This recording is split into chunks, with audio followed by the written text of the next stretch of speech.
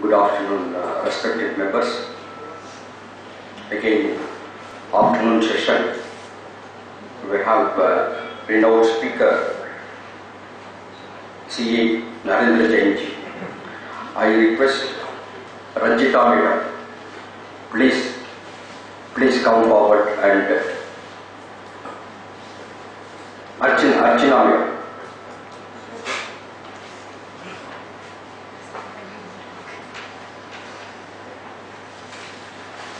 Please present the bouquet, and we all together welcome him. Applause.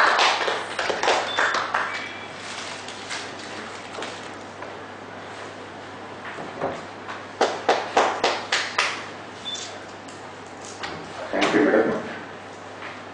So now, on behalf of again from Bangalore branch of SARC of ICI, I would like to give the introduction about Narendra Jain.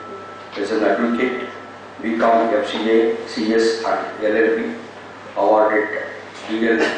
Mazumdar's silver medal for the securing highest marks in the Advanced Company Law and Practice in CS final. Again awarded for the Taxman's Prize Award, securing the highest marks in the direct and indirect taxation laws and practices in the CS final. He got many awards again.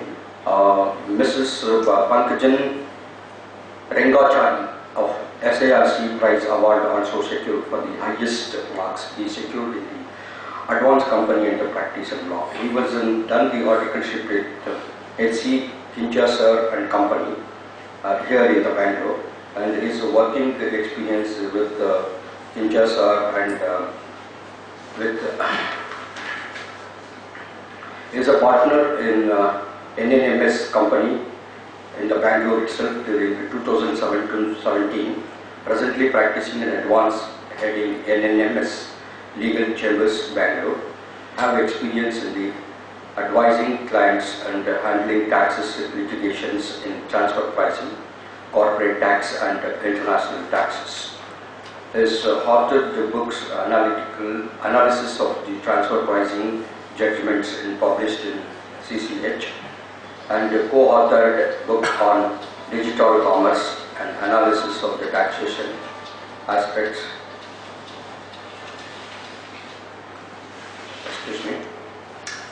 And made presentations at the various seminars, workshops and etc. and conducted in the ICA also and other colleges also, teaching profession in the CA final students in the capsule on direct taxes and direct taxes in the transfer finance.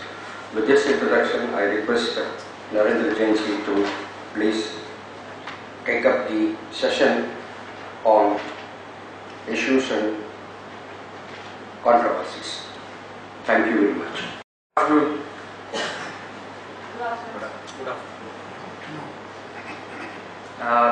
So this on the second day we have two important topics which have been given to me. One is functional analysis and one is the economic adjustment. We had a good number of sessions yesterday and today where various topics are dealt.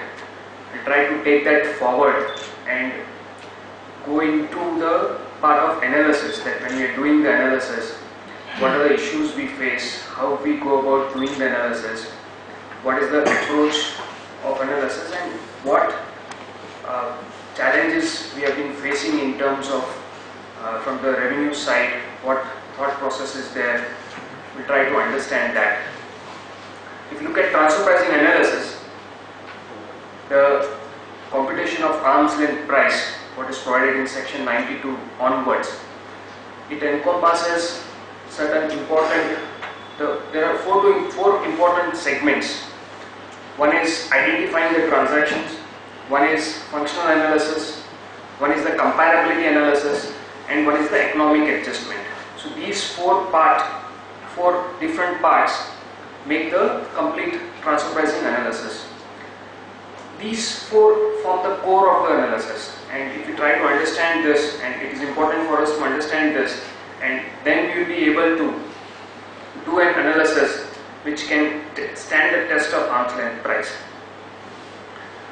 So what I have given, I think the economic comparability analysis is already done in the first half.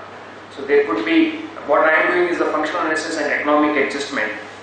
So there could be some points which could be repeated, but that for the sake of completeness it is necessary that we look at those aspects again. The functional analysis, what we look at under Rule 10b and Rule 10c, forms the core of the transfer pricing framework.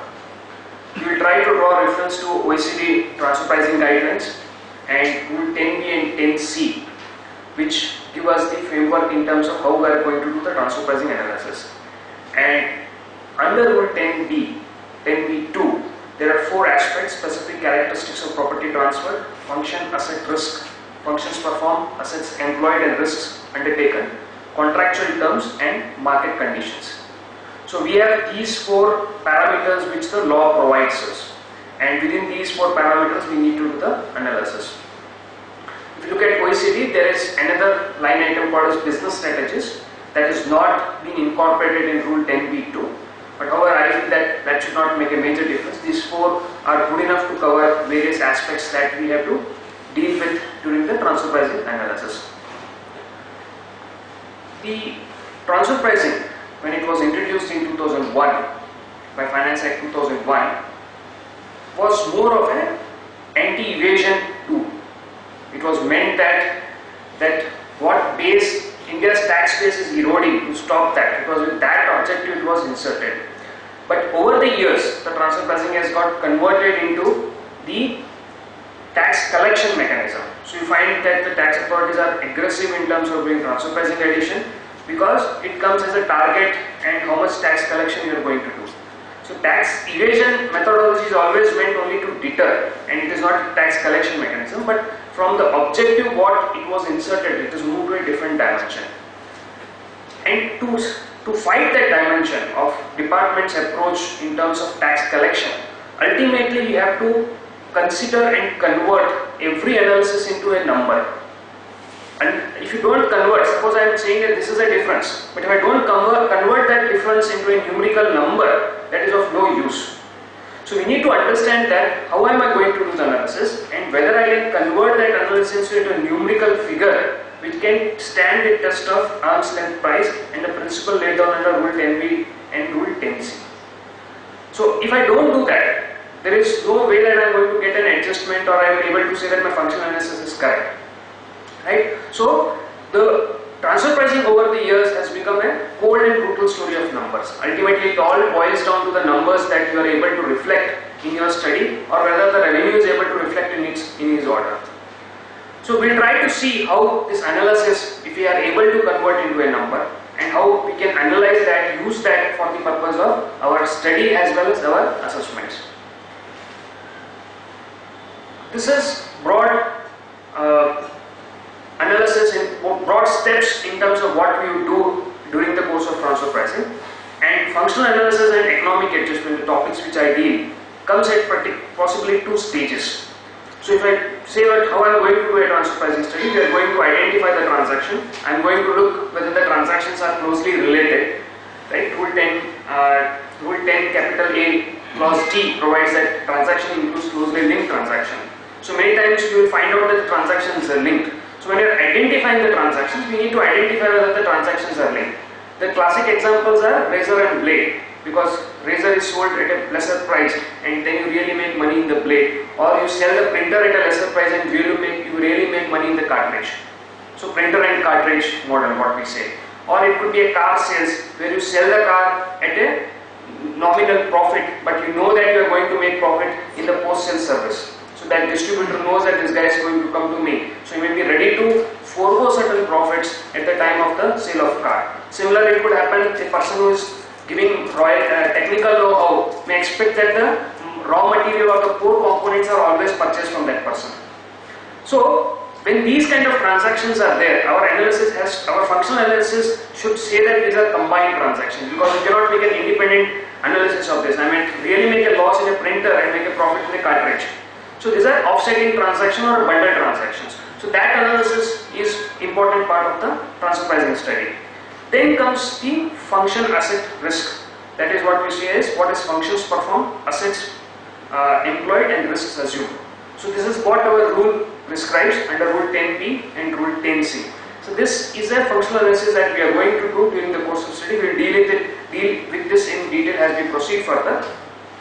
Though people try to say that this should be extended further, it should become farm. From far it should become farm. Function, asset, risk and market. That is the where is the consumer. That analysis also should come into the analysis. Currently our rule do not provide for this. The OECD guidelines or other guidelines do not provide for it. It's only a concept that when you're comparing geographical market should be there. But this concept of farm is more relevant, especially in digital economy kind of thing or virtual sales kind of thing, because we are the consumer is at a different place, the activities are happening at a different place, and you may want to really try and attribute the profits at where the consumer is there. So from that perspective, this becomes an important thing. But as of now, because the rules and regulations today only talk of farm, we restrict our study or analysis to those parts. Then we try to identify who is tested party, from whose margins or price you are going to test, and then we are going to look at what are the comparables. Now there you will see what is the most appropriate method, what are the comparables. Comparables could be internal comparables, comparables could be external comparables. These aspects are already dealt and we need not go into that.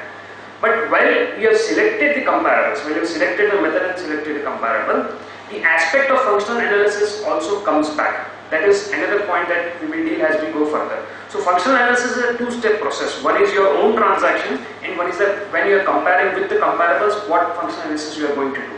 So it's not one-step transaction. General understanding it is a one-step transaction, but it is not one step. It is two-step. The functional analysis is a two-step study that we have to do, and not one step. Many times we stop at one step and don't go to the second step. This is where we face the difficulty. Then naturally the last part is conclusion. I am going to compute the ELP and decide whether the transactions are at arm's length or not. So what is PLI? PLI is profit level indicator. This is, we use it when we are applying the methods like TNMM, transaction net margin method. So you have especially in TNMM you have a flexibility to adopt what could be your base, numerator and denominator. So the denominator is driven by what kind of transaction you are having. Suppose you are rendering the services to your A, you would take the cost as the denominator, because if you get there you cannot take sales as a denominator. So you will say net profit or operating profit by cost when you are rendering services. When you are purchasing the raw material, you are going to say net profit by sales. This is the reason that both numerator and denominator should be possibly, especially the denominator should be uncontrolled. If I'm rendering services and I take sales as a denominator in my PLI, then the transaction, the sale itself is tainted. I want to arrive at a correct sale, and if that itself is a part of the PLI, then the PLI will be tainted, which will not give us a correct result. So that part comes in when we are looking at the methods. Now coming to the OECD guidelines, our rules, Rule 10B2, Rule 10B3 and Rule 10C2. These are three important rules from functional analysis and economic adjustment perspective. These are three rules which we have to try to understand. Rule 10B1 deals with the methods and how are you going to apply the method to compute the ELP. Rule 10B2 says us what are the characteristics, the functional characteristics that we are going to look at while doing the functional analysis. Rule 10B3 talks of the adjustments, and Rule 10C2 gives us the guidelines that we have to look at while we are doing selecting the most appropriate method. These three sub-rules put together, and if you look at the OECD, it is almost at a similar plane, because when we drafted the rules, we took huge amount of reference from the OECD and other global legislations. So our rules and OECD are at very similar level, we can say, and understanding OECD as well as understanding your rule will give us an insight into what the functional analysis and what economic adjustments are. So now, first thing that we need to understand is when I will do a functional analysis, when I have to do a functional analysis, and what are the things I have to take care when I am doing a functional analysis. Now, Rule 10B2 gives us the features in terms of what I am going to do as a functional analysis. OECD Guidelines 2017 says, first you need to identify what are financial in your transactions, what are your financial and commercial relationship. with your associated enterprise, financial and commercial relationship with your associated enterprise. So I need to identify, first point is I need to identify that what are my financial or commercial relationships with my associated enterprise. It could be in the form of a written agreement in contractual terms, or it could be certain cases unwritten agreement. So it could be coming as a service, it could be coming as a payment of expenditure or products or royalty or etc. So first I need to identify what are in these transactions, what I am doing, what are the financial and commercial arrangements between the assessee and the related party. So this is the first level. Now whatever we talk of international transaction will also be applicable to SDT, specific domestic transaction, because the rule when they inserted SDT in 2012, they just said wherever international transaction was there, they added or SDT. So there's not much of a change from our perspective from understanding. So it will be equally applicable whether it is for international transaction or for the specified domestic transaction. So first thing I am going to do is find out what are my international transactions and what are the financial and commercial relationship I am having with the associated enterprise. That is the first aspect. Now, as I said, the functional analysis is two-step activity. Okay, the OECD guidelines 2017 would say you first what you have identified, financial and commercial relationship, you compare this with uncontrolled transaction. That means I will do functional analysis me vis-a-vis my E, and I will do functional analysis me vis-a-vis my comparables. So I need to keep these two things in the mind. So first when I am doing my functional analysis with the assessee vis-a-vis related party, my associate enterprise, the holding company and subsidiary, you will identify what is the characteristics of the subsidiary. Suppose subsidiary is in India. Suppose we take a simple example of rendering services, software services or ITS services or marketing services. What I am going to do is I am going to say that look, this is my subsidiary. This subsidiary is doing so and so activity. It is doing contract service rendering. The IP is held by my holding company and I am rendering the services to it. So this is functional analysis vis-a-vis holding company and subsidiary. Right? Then I need to do a functional analysis assessee vis-a-vis the comparables. That means I need to say that what I have identified that I am a contract service provider, I need to identify similar comparables who are doing contract service provider. This is an important sub part of it, second step of it, which we should keep it in mind. That the functional analysis has to be two-step. One, the assessee vis-a-vis the related party. Second, assessee vis-a-vis the comparables. These both aspects are dealt in Rule 10b2, 10b3 vis-a-vis the Rule 10c2. When I am doing this analysis, at the first we'll focus on the first analysis. That when I am doing the analysis between me and my holding company, what are the things that I am going to look at. Look at a simple example which UN model gives, UNTP manual gives. Suppose there are three companies in a group, C1, C2, C3. C1 is doing R&D, C2 is doing manufacturing, C3 is doing marketing. So these are three functions, three different entities are doing in the M&E group, multinational group. Now, each of these can be structured in a different way. For example, first we take in a situation where the company which is doing R&D owns the IP. Okay, so it does the research and development, funds the research and development, takes the risk of developing the IP, and upside or downside of that IP is with the company 1, C1. So the company 2, C2, its job is manufacturing. So C1 will give the IP for exploitation to C2 and C2 becomes a licensed manufacturer. Right? So C2 will take the technology or IP from C1 and do its manufacturing activity and give it to C3 who will do marketing and sales. So in this first example, C1 plays a critical role of development of IP, developing the IP and taking the risk associated with the IP. Right? Upside and downside risk associated with the IP. Now you change this. If you say that, look, in a situation where suppose C2 was the person who was funding the development of IP. So that means C2 is the owner of the IP, it will give funds to C1 and C1 then becomes a contract R&D which will do the development of the IP and C2 role will immediately change from a licensed manufacturer to a full-fledged manufacturer who is owning the IP, doing the R&D, taking the risk of IP, doing the manufacturing activity and giving to the distributor C3 which will do the marketing. This can further be changed to say that IP is owned by C3. Now then the C3 will be funding C1 and C2, C1 for doing the R&D activity, C2 to doing the manufacturing activity, and C3 will own the IP and C3 will do the marketing and keep the profits with it. Right? So in a multinational group, it is always possible to identify, we have to identify where are, what is the value chain in whole supply chain, where is the value residing. So what is the supply chain? In our example, the supply chain is R&D, manufacturing, marketing and sales. Right? All three entities are doing this different activity. And the activities are segregated between three different organizations. So this has to be identified as a part of the functional analysis. We cannot just say that Indian company is doing manufacturing, I directly compare with manufacturing in all the three circumstances. In first and third circumstances, say Indian company was doing manufacturing but it is a licensed manufacturer. In the circumstances too, it is a full-fledged manufacturer. So the return, risk, reward will all differ. Similarly, if I take situation 3, where there is a marketing company in India, it is not doing just marketing, it is funding the R&D and funding the manufacturing also. So you cannot just compare that with any other trading company. Okay, so I have to, as a first step, I will try to identify what are financial and commercial relationship between the group, between the three parties of the group. Here 3 parties, there could be 2 parties, there could be 4 parties. Whatever are the facts of a case, one needs to identify and delineate those financial and commercial relationship between the group. That is the first step of the analysis. And to do that step, we have 4 parameters given in Rule 10b2. Those 4 parameters like specific characteristics of property plus function asset risk, those have to be kept in mind.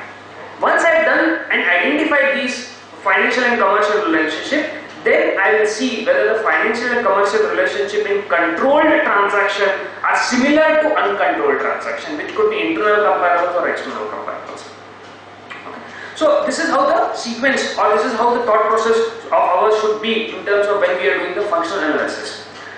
And how do we go about identifying this?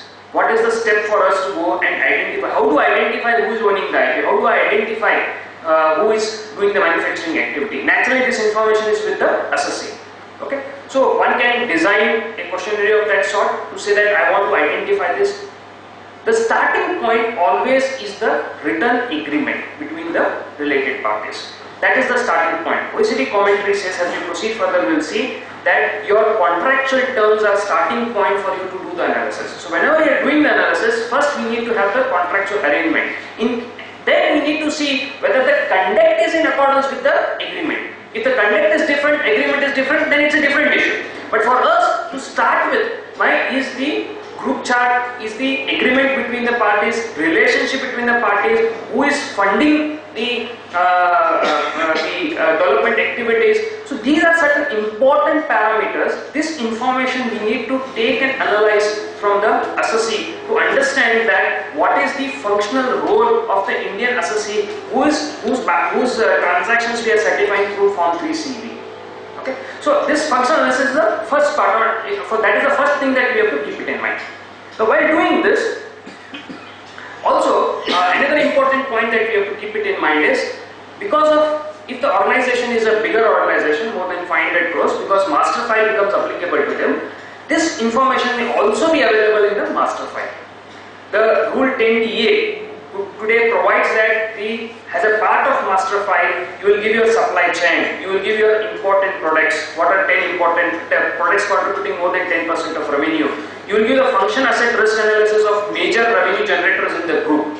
So this information today can be available with you in terms of what master file the assessee has prepared. And it is important that if different persons are doing this, we need to ensure that what we say in both these forms is same.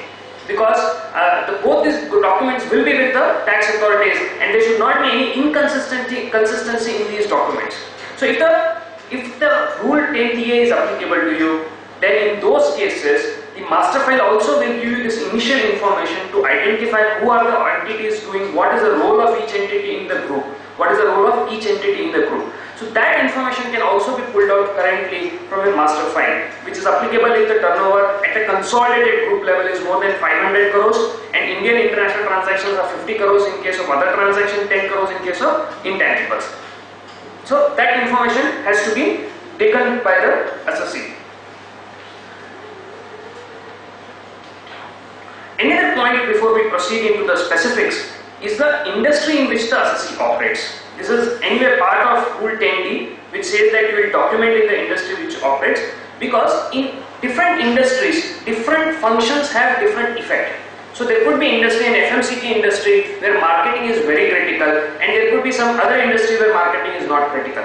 So when you are characterizing the Indian company's role, when you are characterizing the functional analysis of the Indian company's role, you need to be aware that what is the industry in which the assessee operates, what is the industry in which the group is operating, and what are the important factors in that industry which impacts its profit or margin. Okay, and those aspects need to be given weightage when we are doing the functional analysis. So there could be industries where marketing may not be relevant. There could be industries where R&D is not relevant. If you go to generic pharma drug, R&D is really not very critical because you have the formula in open space. If you are looking at certain types of industries, R&D may not be important. And if Indian company is doing that R&D, you will not give more weightage to that. It could be reversed when R&D is important. So these in the industry also should be kept in mind when doing the functional analysis. Now, if you come to Rule 10C, it says nature and class of transaction, class and class of associate and enterprise entering into the transaction, and functions performed by them taking into account assets employed or to be employed or risks assumed by the enterprise. This is what we call as the FAR, functional asset risk, given a statutory recognition under Rule 10C 2, and degree of comparability existing between transaction with related parties and uncontrolled transaction and between enterprise entering into such transactions. So these two highlighted portions which are there, these are to give us an indication in terms of what I am going to do. I am going to do functional analysis first between me and my related party, second between me and the comparables. Same thing is given in Rule 10b2. The second bullet there, functions performed taking into assets employed or employed risks assumed or by the respective parties in the transaction. That is more of the functional analysis, but these four parameters we have to keep it in mind: specific characteristics of property transfer, contractual terms, and condition prevailing in the market. Each of these factors we will take it in detail as we proceed further. Now, Rule 10b3. This is also again important. Rule 10b3 says that an uncontrolled transaction would be comparable for the purpose of ALP if the following conditions are satisfied. None of the differences, if any, between the transaction being compared and between the enterprise entering into such transaction are likely to materially affect the price or cost charged or paid or profit arising from such transaction in the open market, or reasonable accurate adjustment can be made to eliminate the material effects of such differences. So what Rule 10b3 guides us is that you have identified uncontrolled transaction. The question is there difference between controlled transaction and uncontrolled transaction? These differences could be enterprise level differences or transaction level differences. Transaction level differences are the difference in the transaction, like FOB, CIF, it's a transaction level differences. Warranty, without warranty, is a transaction level difference. Credit period, no credit period is a transaction level differences. Difference in the enterprise, size of an enterprise, depth of assets of the enterprise, risk-taking capability of the enterprise. So these are difference in enterprise. Okay. So now, when I do the functional analysis of the assessee vis-a-vis the comparables, I'll be able to identify whether there are any differences in the transaction or in the enterprise. If I don't do functional analysis of the comparables, I will not be able to identify the differences. I need to identify the differences between the controlled transaction and uncontrolled transaction. By virtue of Rule 10b3, I need to identify the difference. If there are differences, the next question that I need to ask is whether I can make a reasonable accurate adjustment to the difference. If my answer is yes, that I can make an adjustment, then it is a comparable. If my answer is no, that I cannot make a reasonable accurate adjustment, then it is not a comparable. So the portion of adjustment will take when we do the economic adjustment in the second part of the session. So this Rule 10b3, right, now all the three rules when we see Rule 10c2, Rule 10b2 and Rule 10b3 gives us a guidance in terms of what should be our approach while doing the transfer pricing analysis. Now let's look at each of these things, specific characteristics.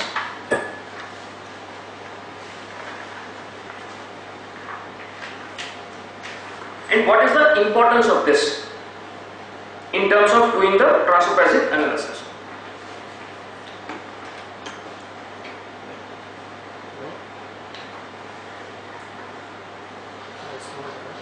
specific characteristics to be assessed vis-a-vis the property transferred or services provided. So these I need to first identify what are the specific characteristics of property transferred or services rendered. So if I am transferring, so I've given an example here from the New Zealand transfer pricing manual that an alkaline battery would sell at a premium to a standard zinc battery, zinc carbon battery because of superior quality of alkaline battery. So I am looking at what is the characteristics of the product or what is the characteristics of a service. So I am rendering a service. So I am rendering a software service. Can I compare that with an ITS service? It cannot, because there is a specific characteristics that I am going to compare. So these characteristics could be in terms of physical feature of the product. It could be in terms of quantity of or volume of trade. It could be in terms of brand intangibles. So it could take any feature depending on what kind of services. If it is a service, then skill set of the services, depth of knowledge in terms of performance of services, various aspects those would come there. In case of products, it is more easy to identify this. It is more easy to identify this, what are the specific characteristics of property transfer. And then you can easily compare that with the specific characteristics of an uncontrolled transaction. This becomes more important in a cup method, especially if I am doing a cup method, comparable uncontrolled price method. This is the most important part that I have to play. The importance of this particular parameter reduces as we go to the GP and NP based methods. So GP based method like CPM and RPM, NP based method like PSM and TNNM. So the importance of this reduces. The OECD earlier commented, this is a very simple example. The question is, can you compare a toaster and a blender? Can you compare a toaster and a blender? Can you compare the price of a toaster and price of a blender? I cannot. Leave comparing toaster and a blender. If there are different capacity of toasters, even that price I cannot compare. Right? If there are toasters with different functionalities or different brands, I cannot compare. The next question they say is, can you compare the gross profit of a toaster and a blender? Can you compare the net profit of a toaster and a blender? Possibly yes, because when I am selling a TV or a fridge, the margin that I may keep may be very similar. The functions that are involved in terms of doing that activity may be similar. Suppose I am a distributor, the activities that I am going to do is warehousing, keeping the inventory of that, timing my purchases, timing my sales, giving discounts to customers, doing the marketing, and doing, say, in certain cases, sales promotion activity or post-sales activities. So the function for a toaster and a blender may be same, but it is not, the price is not same.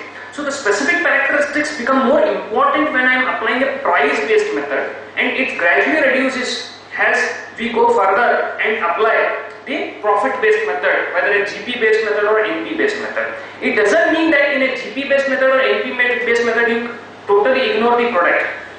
The product functionality you cannot still be completely ignored, but you will look at the situation whether they are in the broad industry segment, and then can I say that, look, the industry segment is same, the supply chain of those products is same, and the value that is created at different supply chain points is same, and therefore the functional comparability is same.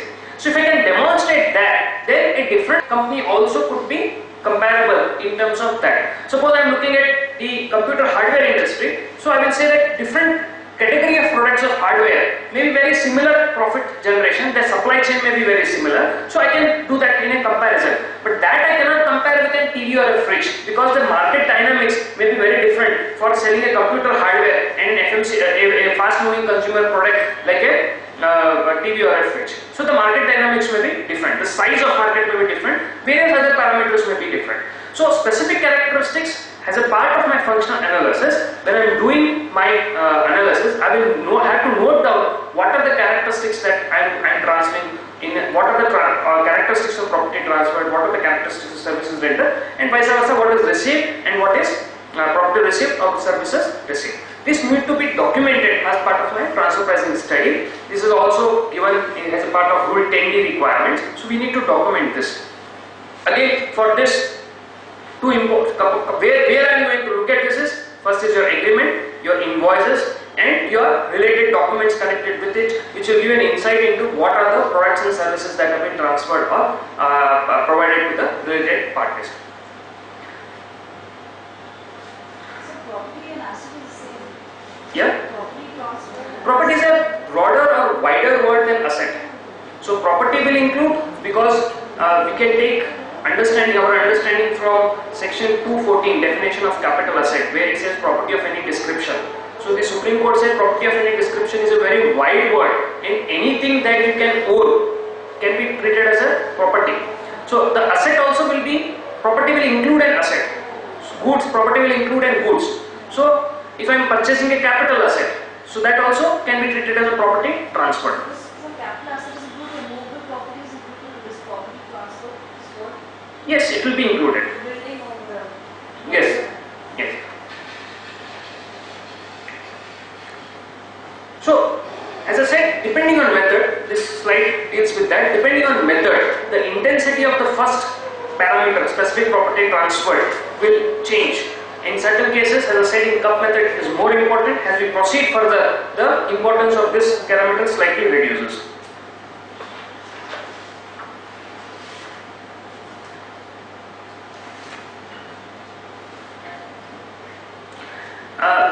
So sometimes when we are using the profit-based method, because the specific characteristics parameter is slightly reduced in those contexts, we try to broaden the search and try to look at different products if you don't get the same products. So I am doing a search for comparables in a particular segment, particular product, and you don't get a comparable of the same product, you try and do a search of a product which is similar to that. So when I am doing this broadening of a search, that OECD transparency guidelines provide that when you are trying to find out different product but with same functional similarity, you need to see what is the impact of product differentials on the price or margin. So that is the one point that you have to be kept in mind. You can broaden the search if you use a profit-based method, and you can try to take a different set of comparables dealing into different products, but you have to keep it overall mind that whether there is any material difference which will impact the price or a margin.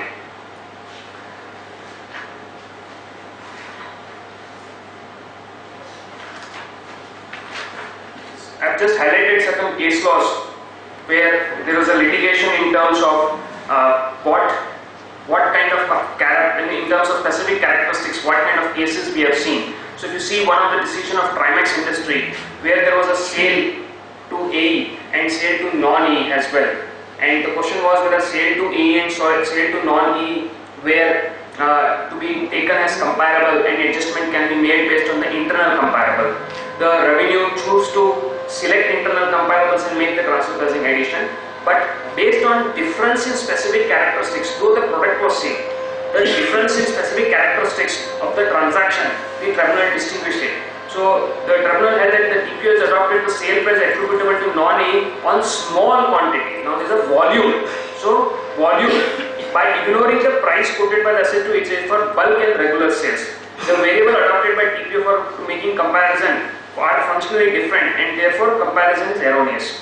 Similarly, the TPO has overlooked the basic difference between FOB and CIF. This is transaction level differences, while comparing the sale price attributable to A as well as non-A. While comparing the sale price in case of non-A, the TPO has ignored the factors like deployment of additional capital and risk involved. So here we see that they have gone into the characteristics of what is the product. Though the same product was sold to both A and non-A, because there was a difference in volume and there was a difference in certain parameters, they have said that we cannot compare this. So like this, though the product may be same, sometimes it may still not be comparable, because there could be specific characteristics of that product which could create a distinguishing or differential factor. Now if you take this, you try to extend the same example, say 90% of sale is to A and 10% of sale is to non-A. The question is, because of this difference in volume, whether it is impacting the price. The answer will naturally be yes. The next question that we have to ask is, whether for this difference can I make an adjustment in terms of say volume discount or something else. If I cannot make an adjustment, it has to be rejected by applying rule 10b3. If I can make an adjustment, then I will take it as a comparable. So the rules very clearly, rule 10b3 clearly guides us in terms of this particular set of facts, that how I am going to approach the comparable. Similarly, you find in case of Merck Limited, where they give 10% differential. Now how 10% is arrived at is not been stated, so it is possibly the ad hoc basis or what the assessee must have claimed, and tribunal felt that it is justified because the German technology was superior than the, in that particular case, German quality parameters were superior in that case compared to the parameters laid in on India. Similarly, in the case of Oracle BPO, they said brand is an important factor, and branding has to be kept in mind while determining the functional comparability. So you find that these kind of situations, these kind of cases have dealt with these parameters, which we have to keep it in mind, and suitable circumstances can be used. Okay. Next we come to the FAR analysis. Function, asset, risk. The economic concept of arm's length prices, there should be fair return for the function performed, asset employed, and the risks assumed by each party. So when there are multiple parties in the group which are doing certain roles, and today because of globalization, there is a huge amount of synergy because of global groups. They are able to operate at a very large scale, and there is an interdependency in their operations. But at the same time, you cannot ignore that there are different countries, and the territorial aspect has to be kept in mind in terms of what profit you are disclosing at what particular place. That is why we have the arm's length principle. So every compensation can be attributed to the function, asset and risk undertaken in that particular transaction. So this is what the comment would say, this is what the rule would say. So these three aspects, one has to keep it in mind that we have to do it. So what are the things that we have to look at when I am doing this analysis? Again, the OECD would say that you look at what are the parties actually doing and what are their capabilities. So when I look at functions, what are the parties actually doing and what are their capabilities? Whether they have capabilities. So on the paper you are saying that there is an agreement that Indian company will be doing R&D, and you really find out that there is no person with that capability. Then there is a mismatch between the agreement and the actual conduct. Then whether it should be ignored. So as we go further, we'll see in the contractual terms, I said this should be ignored and you should look at the actual conduct. So the functional analysis, the starting point is your contractual term, but backed up with by adequate evidence in terms of what is the actual conduct of the party. That has to be documented. So what are the parties actually doing, and what are their capability? If you go back to our first example, three companies C1, C2, C3. Right? We are saying one company is doing R&D, one company is doing manufacturing, one company is doing the marketing. Suppose Indian company was doing the R&D activity. Now the question that we would ask in that circumstances is, what R&D it is doing? How important is the R&D function in the overall supply chain or value chain of the company? Next, is it doing R&D on its own behalf or on someone else's behalf? Is it doing R&D for its parent company or its own behalf? So is it the owner of the IP? So these are the relevant points that we will consider. Next, does it have the capability? So are there enough trained people who can do this function, who can look at and control the R&D? So are there people who can take decisions in terms of what R&D should be done? If R&D is going off the track, are there people who can bring it back to track? Suppose there is a situation where there is an emergency and someone has to take a decision. Now where are these decisions taken? Who is the persons who are taking these decisions? So that has to be kept in mind in terms when you are looking at the functions performed, right? When you come to assets, then again comes is, where are these assets? Who is the owner of these assets? Whether it is leased assets or owned assets, and who is using these assets? And when it comes to risk, the question is, where are the risks? Who is bearing the risk? Who is bearing the upside and downside of the risk? And who controls the risk? So if I say the R&D, if you look at this again R&D function, the question is whether the Indian company is bearing the R&D risk or the foreign company is bearing the R&D risk. Suppose Indian company is compensated for its functions by way of a cost plus model, and whether the R&D fails or R&D is successful is not on Indian company's account. Then do we say Indian company bears the R&D risk? We will say that the company who is funding this R&D is bearing, and Indian company is only contractual R&D development. Similarly, we will find as we go further, we will see in case of manufacturers, in case of distributor, there could be various business models where the risk is allocated to a different party, and it could be diverse or alienated from the functions that are actually performed. So that aspect has to be kept in mind, and that has to be documented based on the agreement and the actual conduct of the parties, based on the agreement and actual conduct of the parties. Next important point is, if the Indian companies or the foreign company is doing a particular function, what is the economic significance of that function? What is the importance of that function in the entire value chain? That has to be precisely highlighted in your functional analysis. So if you are saying that it is the R&D is the most important thing and everything else is not relevant. Suppose it's a startup or a technology based company where R&D may be the most important part of it, and that needs to be captured in a functional analysis there, that this is the economic significance activity. Suppose in cases like Amazon, where everything is outside India and Indian part is only delivering. So then the Indian company is only doing delivery. We cannot say Indian company is doing the economically significant activity.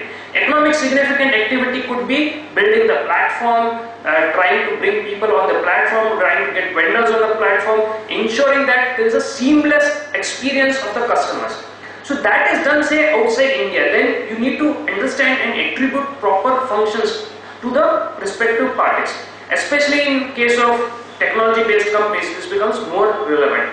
And if you see recent trend of decisions, at least whoever are interested in this transfer pricing and international taxation should read at least 3 to 4 recent decisions. One is Nokia, one is Daikin, and one is MasterCard. Though they are in the context of permanent establishment, but in all these 3 decisions, functional analysis is the key aspect on the basis of which a decision is taken. So if you look at Daikin, the case was where the Indian company, Daikin air conditioner, there was an Indian company which was distributing the air conditioners. So it was purchasing air conditioner from the Japanese holding company and selling it to the Indian customers. There were certain direct sales which were happening to the customers in India. The associate's contention was that for those direct sales, Indian companies only providing support, coordination and support. It is not really doing marketing and getting the contracts. This is what the transfer pricing FAR analysis of the Indian company said. In the FAR analysis of the Indian company, it said Indian companies only providing the support services. On the actual analysis, the officer found out that the functions in case of the direct sales, the functions of Indian company are not actually restricted only to support, but goes beyond that. So he asked certain relevant questions. Who does the marketing for these direct sales? From where did you get these orders? Who met the customers? Who did the price negotiation? And the officer has found out that there were even small sales as 25,000 rupees. And how could a foreign company directly contact a customer for 25,000 rupees of sales? And there were huge sales also. So on the analysis, it was found that the FAR of Indian company is not sufficient, which is not reflecting the true characteristics of what the actual activity it is doing, where the functions are not properly brought in.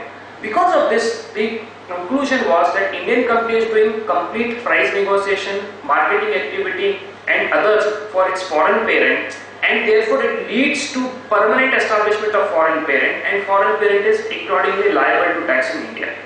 So now here you see is the FAR analysis is defective, which is not properly capturing the essence of what is the actual functions performed. As I said, you need to see what is the actual functions performed, what agreement is saying, what is the actual functions performed. Agreement should be backed up by your actual contact. If agreement is not backed up by your actual contact, it will have to be ignored, and actual functions performed will have to be given weightage in this. So similarly there is a case of Nokia as well as MasterCard, where this FAR analysis is discussed in very detail, though these cases are in the context of permanent establishment, but they are applying the transfer pricing principles to determine the permanent establishment to do the attribution of profits. So transfer pricing is not just restricted to international transaction, it is much beyond that, which is something which we have to keep it in mind.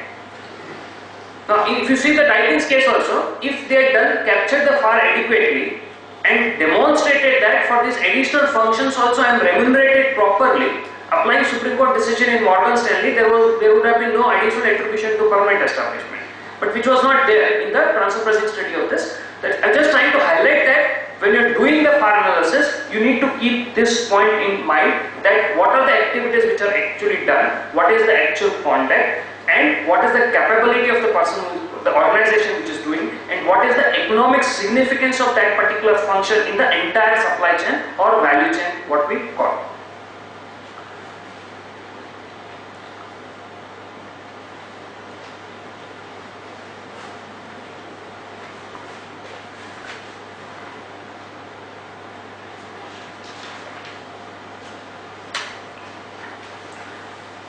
This is on functions, yeah. On assets. Again on the assets, when the assets are deployed, in certain industries the assets may play critical role in terms of the business drivers. There could be industries where assets really don't play a critical role in terms of the business activity. So if I see a service industry, the importance of asset is reduced to an extent, especially the infrastructure asset. The human asset may be more important there. So we need to identify what are the important assets that are driving the business. It could be intangible asset, it could be a tangible asset, it could be a human asset. So these human asset is more difficult to capture and document it. But at least the intangible assets and tangible assets will have to be documented as a part of your functional analysis. And you need to answer certain relevant questions, whether it is owned asset, whether it is leased assets, who owns the asset, who has a right to exploit it, whether there is an intangible presence or absence of intangible. These aspects have to be brought into picture. The intensity of asset is also one of the parameters of comparability. A vastly different asset combination, you cannot say that company A is compared to company B, because if there are vast differences in the asset itself, that itself is one of the parameters of inclusion or exclusion of a company. So that also has to be kept in mind. Then we come to risk. Now risk is something which is a most ignored area in the PAR analysis. You don't find whether it is from the assessee side or revenue side in adequate importance to this is given. Mostly because it is sometimes difficult to identify, difficult to document, difficult to translate this into a number in terms of how I am going to do this analysis. So risk is present in every business transaction. Risk is what we say is the uncertainty in a business transaction, and person who is taking the risk of that uncertainty will also have to bear the risk and reward of that particular thing. So what we said, upside or downside of a transaction will go to a person who is bearing that risk. Now how do I identify this and how do I document this? There is a detailed commentary in the OECD guidelines. In the 2017 OECD guidelines, they have incorporated this and brought in a very detailed guidance in terms of a risk.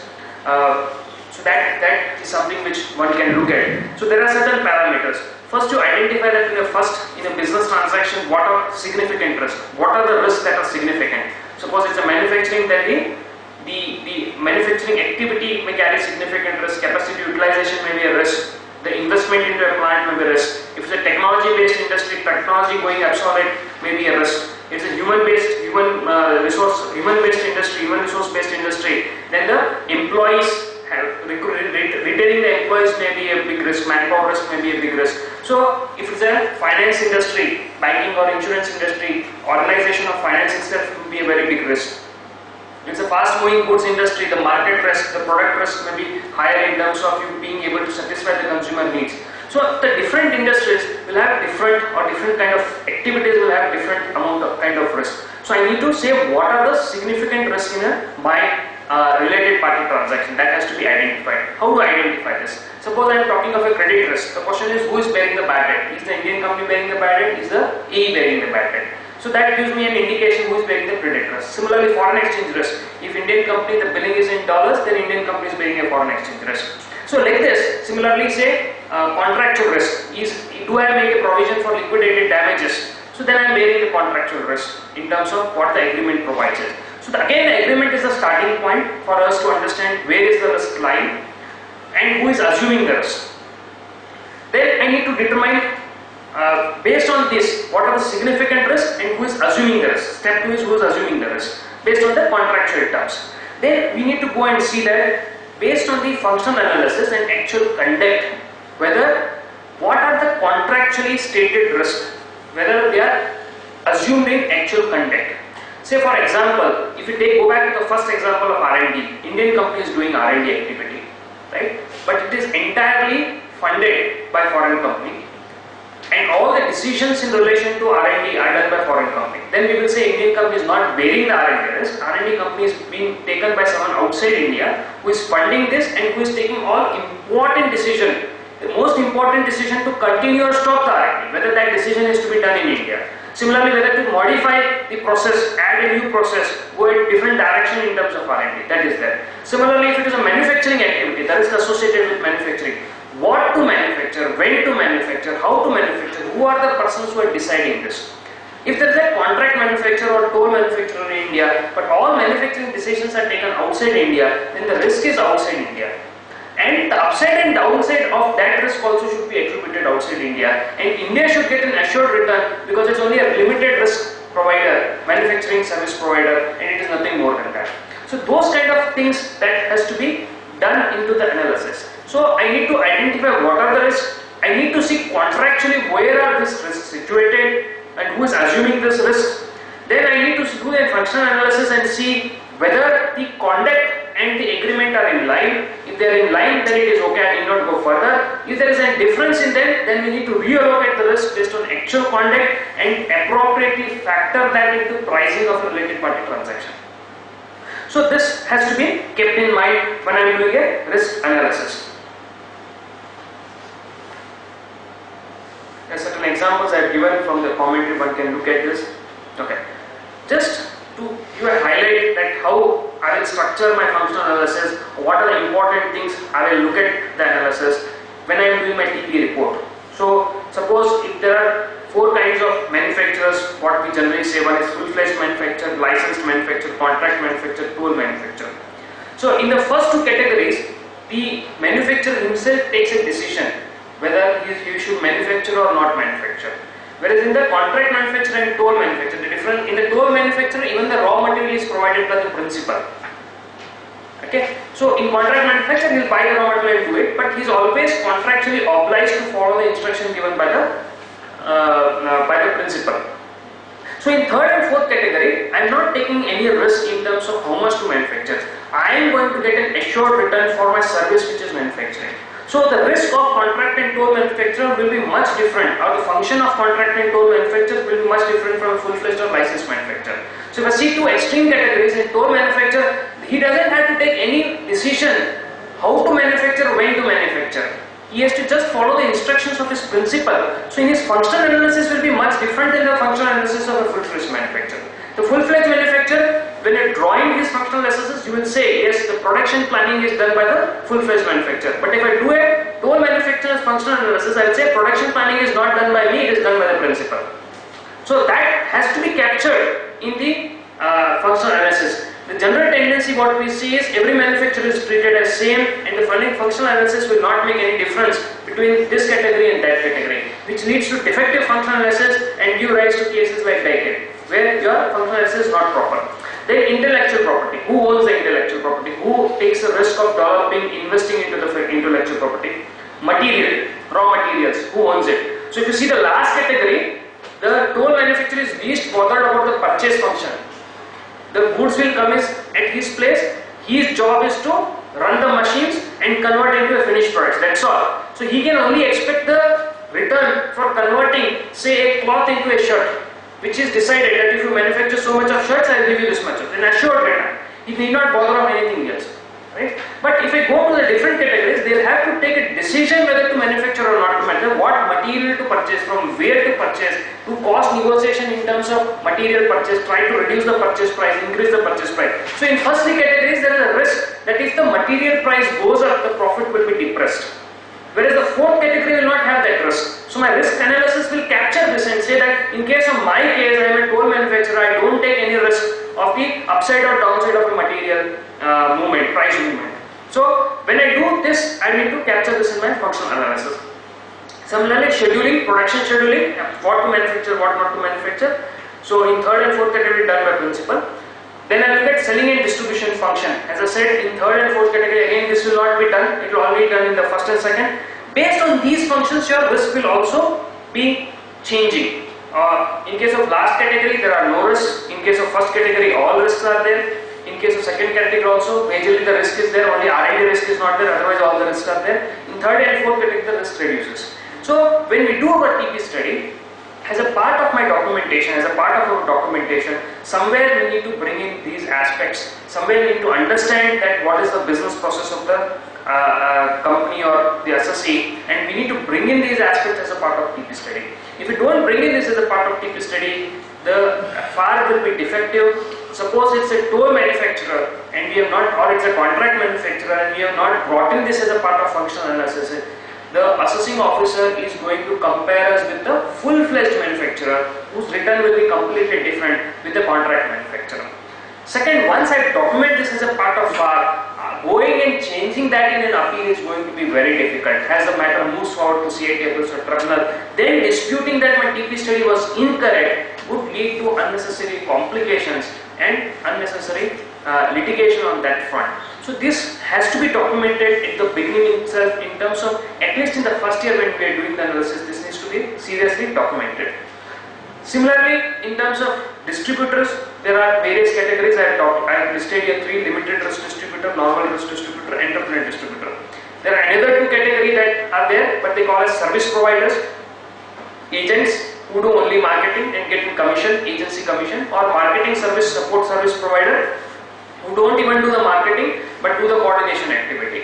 So the returns in each of this, in agent again you could have a normal agent and a delegatory agent whose commission will differ because there is an additional function in delegatory in terms of credit risk is taking, in terms of collection function is performing, which a normal agent would not perform. So these again have to be somewhere documented in the TP study to say that what is the characteristics. That is there in each of these particular cases. So this is the FAR. These are 3 important parts of the functional analysis in case of the assessee vis-a-vis the related party that we are going to bring in. In case of vis-a-vis the related party we are going to bring in. Now the second stage of functional analysis, there is one more contractual term, I will come to that, but second stage, the same FAR analysis, I need to transpose this for the second stage. The second stage is comparison between controlled and uncontrolled transaction, assessee and the comparables. How do I do that? Naturally, we are hindered by the availability of data. In case of first analysis, I am having the data, so I will do it. But in case of second analysis, there is a situation where I am hindered because I don't have the adequate data to do analysis of the comparables. That limitation is there. No one can deny that limitation. However, that limitation is there with us. The same amount of limitation is there with the revenue. To some extent, they are better placed because they can get additional information by issue of 133(6). But we cannot do that. So we have to say that based on the data available with us in the public domain, how am I going to do analysis of the assessee vis-a-vis the comparable? How am I going to do the functional analysis vis-a-vis the assessee and the comparable entities? So there are certain ways that we can do it. One, that naturally the annual report is the starting point in case of a comparables, that is the data. Don't just rely on the data which is there in the databases. You need to go to the annual report and see what is the information which is there. It could be 1 year annual report, it could be 2 year annual report, how much ever required, that should be there. Today enough websites and technology is available to download the annual report, which is not like 5-7 years back where we were facing the difficulty. Today the available data is much better compared to what used to be earlier. So my starting point of analysis of the comparables is the annual report of the comparables. In this annual report, there are certain areas at least we can get certain amount of information.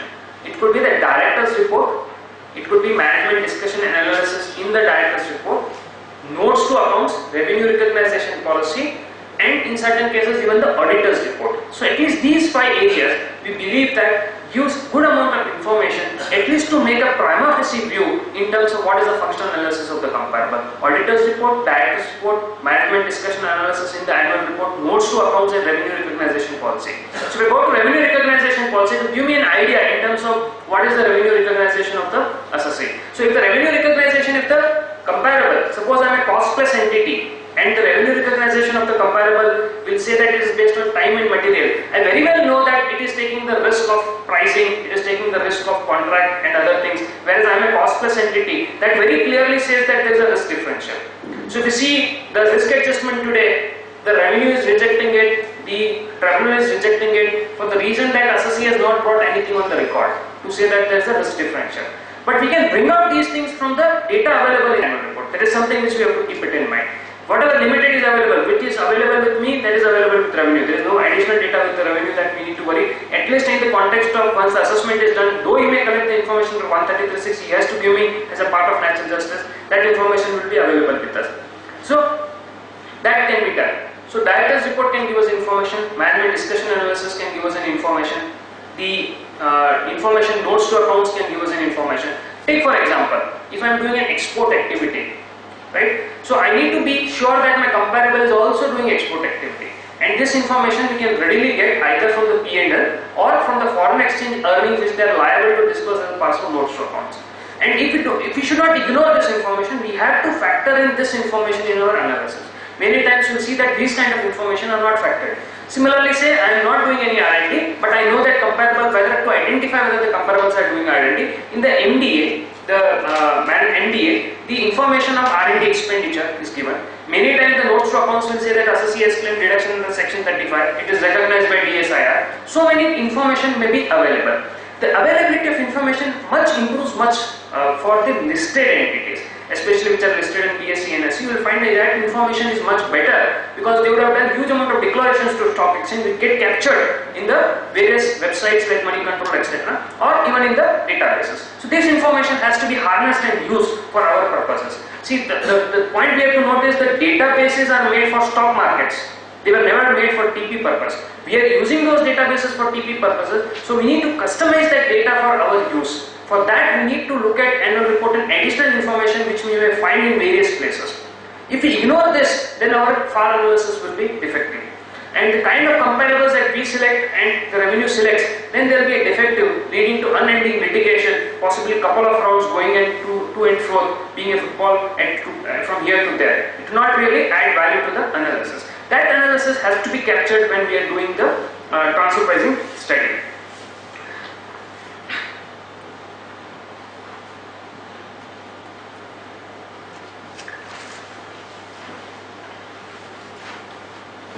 So once I have done my functional analysis, I need to apply these principles to the comparables. How to apply these principles to the comparables? To apply these principles to the comparables, I have to adopt the filters, what we call as filters. The filters are designed based on the functional analysis. That has to be kept in mind. Generally, we will find, based on the experience, that ad hoc filters are adopted which have no relevance to the case on hand. If I am doing an export activity, I have to apply an export filter. If I am doing a purchase activity, you may look at the foreign exchange expenditure filter rather than export filter. So, if I have done the functional analysis, I have jotted down what are the important specific characteristics. Now, to find out comparable with the same characteristics, I need to say that what would be an adequate filter. So, if I am doing a trading activity, I am going to say that even I will apply a filter of say 80%, 90% trading activity. The comparables would have minimum of that much of trading activity. Right? So apart from comparing the product, I need to also look at whether the trading activity is there. So this has to be captured in terms of filters. The filters have to be designed and have to be kept in mind, though certain filters will be common. Related party filter will be common for all cases because the comparable has to be uncontrolled. So that is given. But when we are designing the other filters, when we are deciding the other filters, we have to keep it in mind that these are the specific properties or this is the functional analysis in my control transaction. I want the same functional analysis in my uncontrolled. So for that, what is the important parameter? So if I am doing a trading activity, one aspect is important, the product similarity, which I can get to know from the annual report. Second aspect is that the main revenue should be trading revenue. Third aspect should be that if my associate is not having major marketing expenditure, the comparables also should not have a major marketing expenditure. So I can use a marketing service expenditure filter. And if I am exporting, then I will look at the comparable also exporting. So like this, I will try and identify that these are the functional analysis of my comparables. Based on these, I have selected 4 or 5 filters, and those filters then I am identifying or applying on the database and based on the annual report of the comparables. That should give us a reasonably good kind of comparables that we can then use in our analysis and which we can defend when the assessment comes. So there are various things that the turnover filter is there because this is a difference in size that is there. No doubt this is a litigation issue. The department says turnover is not relevant, but it is an accepted principle that turnover is relevant. Now you have Delhi High Court, you have Bombay High Court, you have Karnataka High Court saying that turnover has to be kept in mind while applying the filter because that it is an enterprise-wide difference which has to be captured. Then you have export sales filter. If I am doing export activity, I need to look at the export activity. The flip side, when I am doing an import, should I compare only with companies which are doing import activity? Salary cost filter, relevant for service industries, which we say that in case of a service industry, the salary cost, the companies which are having very low level of salaries may really not be comparable because either they might not be doing they may not have adequate human resources, they may outsource the services, or there may be a good amount of automation because of which the salary cost is lesser. So that has to be kept in mind. These are some general filters that we use: on-site revenue, offshore revenue. If I am doing entire activities offshore, I should not compare with on-site. The reverse of that also. R&D cost, whether when I am not doing R&D, whether comparables are doing R&D. Reverse way, I am doing R&D, comparables are not doing R&D. So I need to look at the R&D cost. So these are some filters. These will have to naturally be customized for each case depending on what activity you are doing. The databases today provide enough tools for us to apply these formulas into the search matrix and bring out a company. This can also be done manually. You can look at the annual report and do it. Depending on what kind of search you are doing, what is the importance, one can look at this. So I have done the functional analysis of the SSC vis-a-vis the related party. I need to transpose that into a good kind of a functional analysis for the comparables by applying good filters and doing qualitative analysis of the annual report to find out additional data. So once we have done that, we should get a good kind of comparables.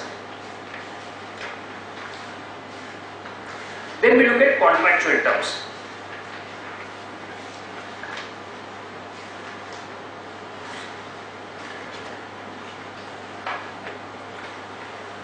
Contractual terms have much higher impact, especially in case of a cup method, slightly lesser when we go to the other methods. But it is an important point that has to be kept in mind in our analysis. The starting point, as I said, is the written agreement between the related party and the SSC. When we come to the second step in terms of doing the analysis vis-a-vis the comparables, unfortunately this information will not be available. This is a sad part of it, but anyway we have to live with it because we will not have the information what is the contractual term for the external comparable with the third party. That information will not be available, so we can't help on that point. But at least from the point of contractual terms of the SSC with the related party, it needs to be adequately documented and what are the contractual terms.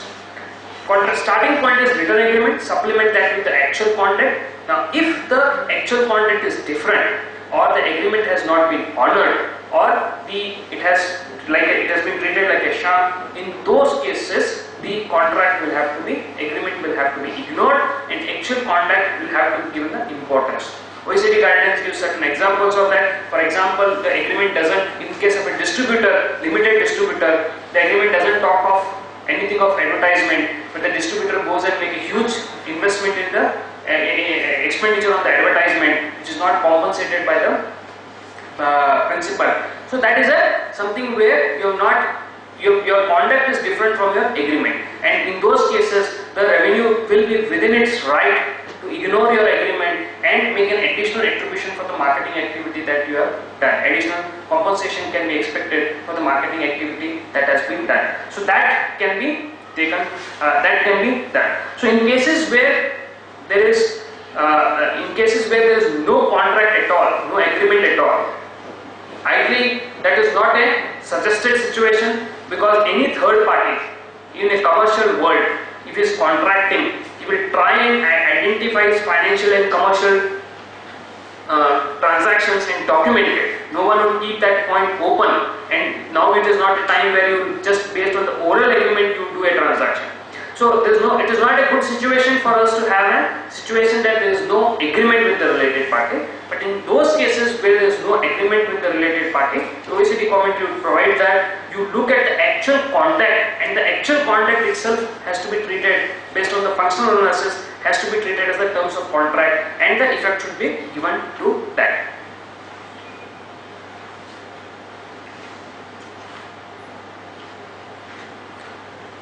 Look at the last limb of this example. In determining the degree of comparability with company B's uncontrolled transaction with company C and its controlled transaction with company A, the difference in volume involved or in the two transactions, volume discount or the regularity with which these services are provided must be taken into account. So based on the contractual terms, what is the volume involved, what is the volume discount that is being given should be considered. That is what the UN Transfer Pricing Manual says.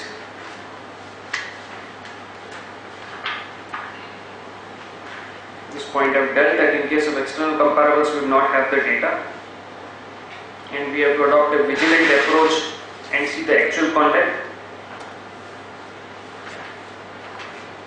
Conditions prevailing in the market, that is the fourth point of Rule 10b2.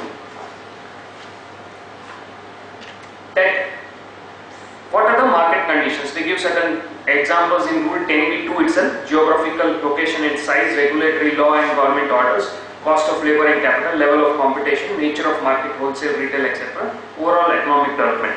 So these are certain other aspects that have to be kept in mind when I am doing the functional analysis. As I said in the beginning, the business strategy part, which is there in OECD commentary, is not there in Rule 10b2, but that should not make a difference, because overall analysis, function asset risk, read with the market condition, should take care of that. Only thing is, the OECD specifically says that in case of business strategies like market penetration strategy, the losses in initial years, if they are compensated by profit in subsequent year, that should be honored. Okay. So this is something additional which is there, but with the overall financial and commercial relationship what we talked in the beginning, that should be taken care of. That should not really matter. Now coming to market condition, these could be certain cases where it is very important.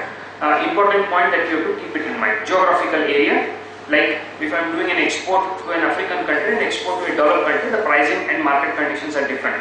Government policies, say for example ban on a cotton. So my purchase price when there is a ban on a cotton and a purchase price when there is no ban on a cotton could be very different. Especially in a commodity industry, say pulses, etc., you can find a good amount of control by government in terms of what would be the transaction. If you see agriculture commodities, your MSPs, minimum support prices, could influence the pricing. So these are certain factors which could be unique to a certain industry, have to be captured in this. So if you are looking at, say, this kind of a situation, say India is exporting to country A and country B. Country A, there is no government regulation and no ban or no other things, but as country B there are certain stringent measures in terms of what import is there, what is the pricing, other things. The pricing to country A and country B may be very different, and you cannot then say that price to country A where there is related party and price to country B where there is unrelated party will directly compare it. We have certain decisions also, as we go further we will discuss, but this is something which has to be kept in mind. Cost of labor and capital, well-known situation. The countries are shifting their productions to low-cost countries, and there is a location saving. That means just because it is located at a particular place, you have a location saving. If you see Indian scenario, the government, the revenue had made on certain occasions additions for location saving, and they said the profit that the government, the US company is earning because of shifting their services or manufacturing facilities to India should be taxed in India. So earlier, if I am manufacturing in US, I am manufacturing at $500. Because I have shifted to India, I am manufacturing that in $300. That $300 may actually be at arm's length, but the US company has saved $200. Right? So the revenue was saying that this $200 of saving should be given 50% to India and should be kept 50% to US. So that was also, in certain cases, it has been done. So that has, if you see the latest UN commentary, as well as if you see the OECD model, India chapter in the UN commentary, they have discussed this aspect. Now, when you are doing the analysis, you need to see that is there a profit for location saving. Second question is the India adequately compensated? So if there are third parties who are already factoring in that location saving and giving a pricing, the question was if the same manufacturing was done by a third party, whether you would be adequately compensated for that. So when I am looking at $300 and profit earned from that $300, I will look at the comparable who perform same or similar functions, say for third party unrelated principals who are outside India. Say I am manufacturing shoes for Nike, and there is a third party who is also manufacturing shoes for Nike or for Adidas, and if the profit margin of both of them are same, then we can say that the location saving is not having an impact on pricing. So, in various situations, location saving might have been transferred to the customer, because in the end market, the pricing may be impacted by demand supply, and that saving whatever has happened may have been transferred to the end customer. So depending on the situation, that also could be one of the points that we have to keep it in mind. Level of competition, nature of market, monopoly versus a very spread competitive market, the pricing will be different. If the assessee is having a monopoly kind of a situation, his pricing will be different. If there is a fierce competition, the pricing will be different. So these factors also have to be kept in mind while doing the analysis. There is one very interesting case where the sale was made to A in Thailand and to non-A in Vietnam. The same product was sold, and the sale price to A was 10 and the sale price to third party is 20. So at a first blush it will appear that why not just take 20 as a comparable and make an addition to sale as to an 80. Okay. The question was whether the geographical market in Thailand and Vietnam is same. These two countries are neighbors, fall in the same region. So the revenue said the market is very similar. The market, just because India Pakistan are neighbor, we cannot say the market is similar in India and Pakistan. So the tribunal looked at these principles and they dealt with this. So initially, if the same table is given to anyone, we would say that the comparable can be taken, the Vietnam can be taken as a comparable to say to Thailand in the A. So the geographical differences, market conditions, size of the market, the tribunal held that price at which the product is sold in one country cannot be compared with the price at which the same product is sold to another country because of impact on account of geographical differences, country-specific demand-supply factors, market conditions, regulations, government orders, etc. So this was very clearly dealt with in this particular case, and the tribunal held that though there is a sale of identical product, it will form the basis of determining the arm's length price, but essential prerequisite is whether for the difference, whether reasonable accurate adjustment can be done. The TPO and CIT assumed similarity of the markets and economic conditions and had made adjustment only for volume discount and credit offered and small adjustment for credit risk.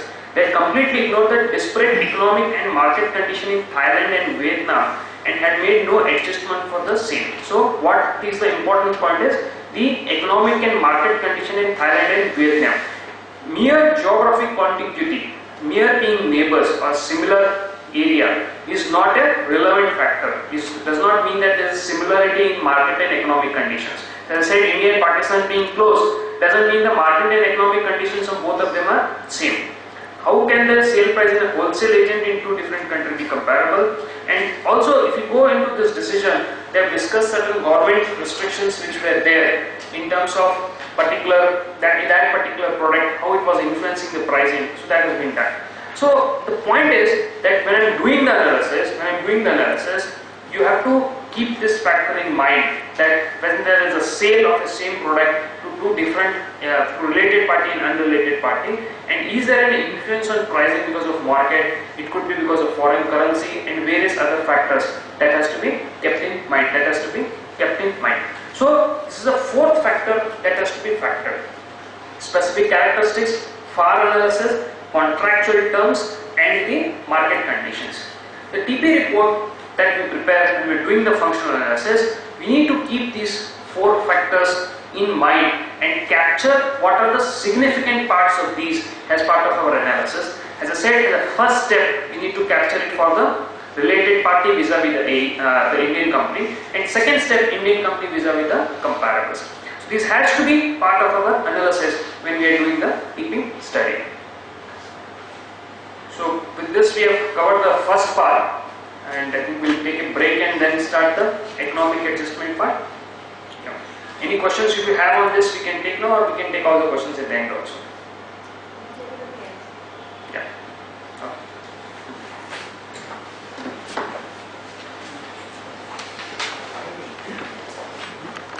The next aspect that we need to look into is the economic adjustments. In the first part of the session, as I highlighted, Rule 10b-3 provides that you have to identify the differences. In case you are able to identify the differences, the next question is whether you can make a reasonably accurate adjustment for those differences. If yes, then you have to adopt as a comparable. If no, then you have to reject as a comparable. So if I may, then I need to answer the question whether I can make a reasonable accurate adjustment for the comparable. Same parameter is given in Rule 10c-3, 10c-2 for selection of most appropriate method, where it says whether the adjustment for selection of method, one of the guidelines is, the question is whether you can make a reasonable and accurate adjustment for transaction level differences or enterprise level differences. So that has to be kept in mind. So both Rule 10c-2 and Rule 10b-3 gives us the parameter that if you identify the difference, make an adjustment for the difference. Then Rule 10b-2, while dealing with each of the methods, say that you will have to make an adjustment. So whether it's a cup method or it is a CPM, RPM, TNM or PSM, There is no adjustment for PSM, naturally, because it is just an allocation of internal profit, and there is no adjustment for sixth method. The rule does not provide an adjustment for rule 10AB, because it is again based on certain parameters where the adjustment may not be required. So for four methods, CUP, RPM, CPM and TNM, the adjustment is provided in the rule. The stage of adjustment is also provided in the rule. That has to be kept in mind. The adjustments that we are going to do for the differences, you don't find that the adjustments are done on regular basis. It is possibly one of the most neglected area in the transfer pricing study, either because it is, or if you look at revenue, they sort of have an allergy to adjustment. If you make a positive adjustment which is improving assesses arm's length price, then they are going to reject it, saying that we are not going to accept this adjustment for various XYZ reasons. Why adjustments are ignored at many a times is, first, it may be difficult to identify difference. Second, if I have identified difference, what is the methodology to make an adjustment? What is the stage of making an adjustment? Are all something which are not very clear. Second, availability of data has been the biggest challenge while making an adjustment. Okay, so when we don't have reliable data, Rule 10C says that what are your assumptions? The assumptions that you make, are the assumptions reliable? So if I make an assumption, the question is whether it's a reliable assumption. So when doing an adjustment, naturally these assumptions come into force, and we have to ensure that these assumptions are reliable. But it doesn't mean that adjustment are substitute for poor comparable. You cannot take a poor comparable, make it adjustment, make it a good comparable. That is not the case. So if I say that I am trading into cars and there is someone else who is trading into mobile phone, I don't think you can say that I will bring it at par by making an adjustment. That is not what is meant. We require reasonably good comparables where my functional analysis matches at both the levels, but at the same time I do an adjustment for identified differences and eliminate those differences. So we'll deal with these aspects in detail to identify what are the different kind of adjustments. So there are different kinds of adjustment that we have to keep it in mind. One is enterprise level differences. Two broad segment that the rule deals with is enterprise level differences and transaction level differences. As I said earlier, transaction level differences are the differences in a transaction, FOB, CIF, warranty, non-warranty, credit, non-credit. These are transaction level differences. These become more important when we are looking at a CUP method, because in those cases every small difference in a transaction can impact the price of the product or price of a service. The enterprise level differences are in the difference in the enterprises which are undertaking controlled transaction or the enterprise which are undertaking the uncontrolled transaction. Like working capital differences, it's the enterprise level differences. When you look at the methods RPM, CPM, TNM, to some extent the transaction level differences get nullified. For example, with warranty, without warranty would get nullified at net profit level, because though the sales is with warranty, the warranty expense is debited to P&L account. Therefore, the net profit it has much similar level, because the warranty cost becomes part of the your operating cost. So the TNM will take care of certain transaction level differences. I am not saying all transaction level differences, but certain transaction level differences will be taken care under the TNM. Very interestingly, only in case of resale price method, the rule also provides for making accounting differences. That accounting differences is not provided for CPM or TNM. For only in case of RPM, the rule says we will make difference for if the derived price will be adjusted further for transaction level differences, enterprise level differences, also the difference in accounting practices. In case of RPM, because we are comparing at the gross level, for example, sales less rebate, one may account as sales less rebate, one may account only the sales, and rebate may be part of P&L account. So this is an accounting difference which will impact the gross margin, because rebate will come post the GP line item. So it is going to come below the GP, therefore the GP get influenced by accounting difference. So there could be similar differences, say warranty without warranty. If the sale is with warranty, GP is higher, but NP is at the same level because warranty expenses hit to your P&L post the GP. So this accounting differences is relevant in the RPM because you are comparing the GP. Whereas when you come to CPM or TNM you are anyway coming below the line where this would possibly in most of the cases get nullified. The warranty with warranty or without warranty, the sales rebate with sales rebate, without sales rebate. These accounting differences in most of the cases will would get nullified when you are looking at the TNNM. But in case of CPM also, in case of CPM and TNNM, the comparison what we are doing, if you look at CPM, it says you will compute the gross profit margin of the associate on direct and indirect cost. You will compute the gross profit margin in uncontrolled transaction on the same direct and indirect cost. So the parameter is direct and indirect cost, which is the same level. So what components are included for the associate? I will include the same components for uncontrolled transaction. So any difference will get nullified there because the base becomes same. Same way for TNNM, because the base is same, the differences, these kind of accounting differences should be taken care in that way. That is only the reason, that is precisely the reason, only in case of RPM, the method today prescribes for adopting the, even for accounting differences. Sometimes the differences may be timing difference, like depreciation rate or policy. They may impact different years. With multi-year data, this timing difference is possibly taken care. Earlier we had this issue that this may not get taken care in 1 year data, but possibly with multi-year data, this timing difference taken care.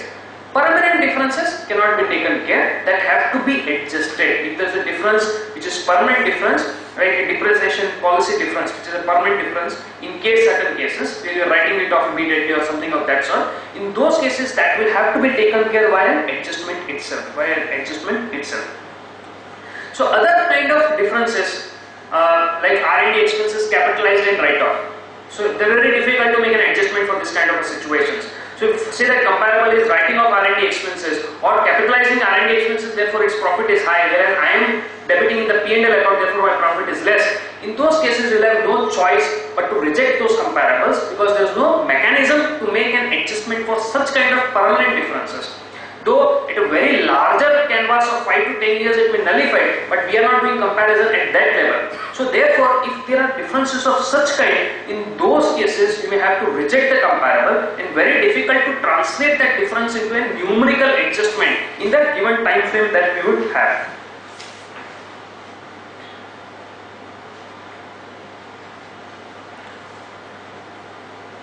This is again what OECD would look at it, very similar to what we have. There's just some observations that I put. Okay. Now coming to rule 10b3.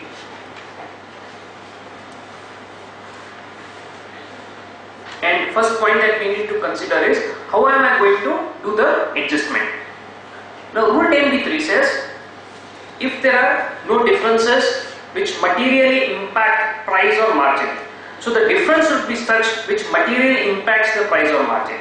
If the difference is something which does not materially impact the price or margin, it can be very well ignored, and in all probability our arithmetic mean concept or the median interquartile range concept will take care of small differences, because there could be some positive difference in some company, negative difference in some company, which will possibly get nullified when you are looking at it. So the thing that I need to look at is there a difference which is materially impact the price or margin of a controlled transaction vis-a-vis uncontrolled transaction? Then yes, I make a reasonable accurate adjustment. The next question that we have to look at is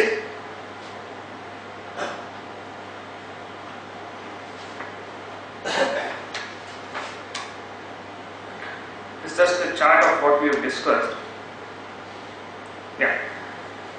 So whom should I make an adjustment? We are saying that adjustment should be done. So should the adjustment be done to tested party, that is say the taxpayer, if you are looking at the taxpayer, or should I make an adjustment to the comparables, or can I make an adjustment to both in piecemeal to bring both at same level? Can you do to tested party, to the comparables, or to both? So what does the rule provide?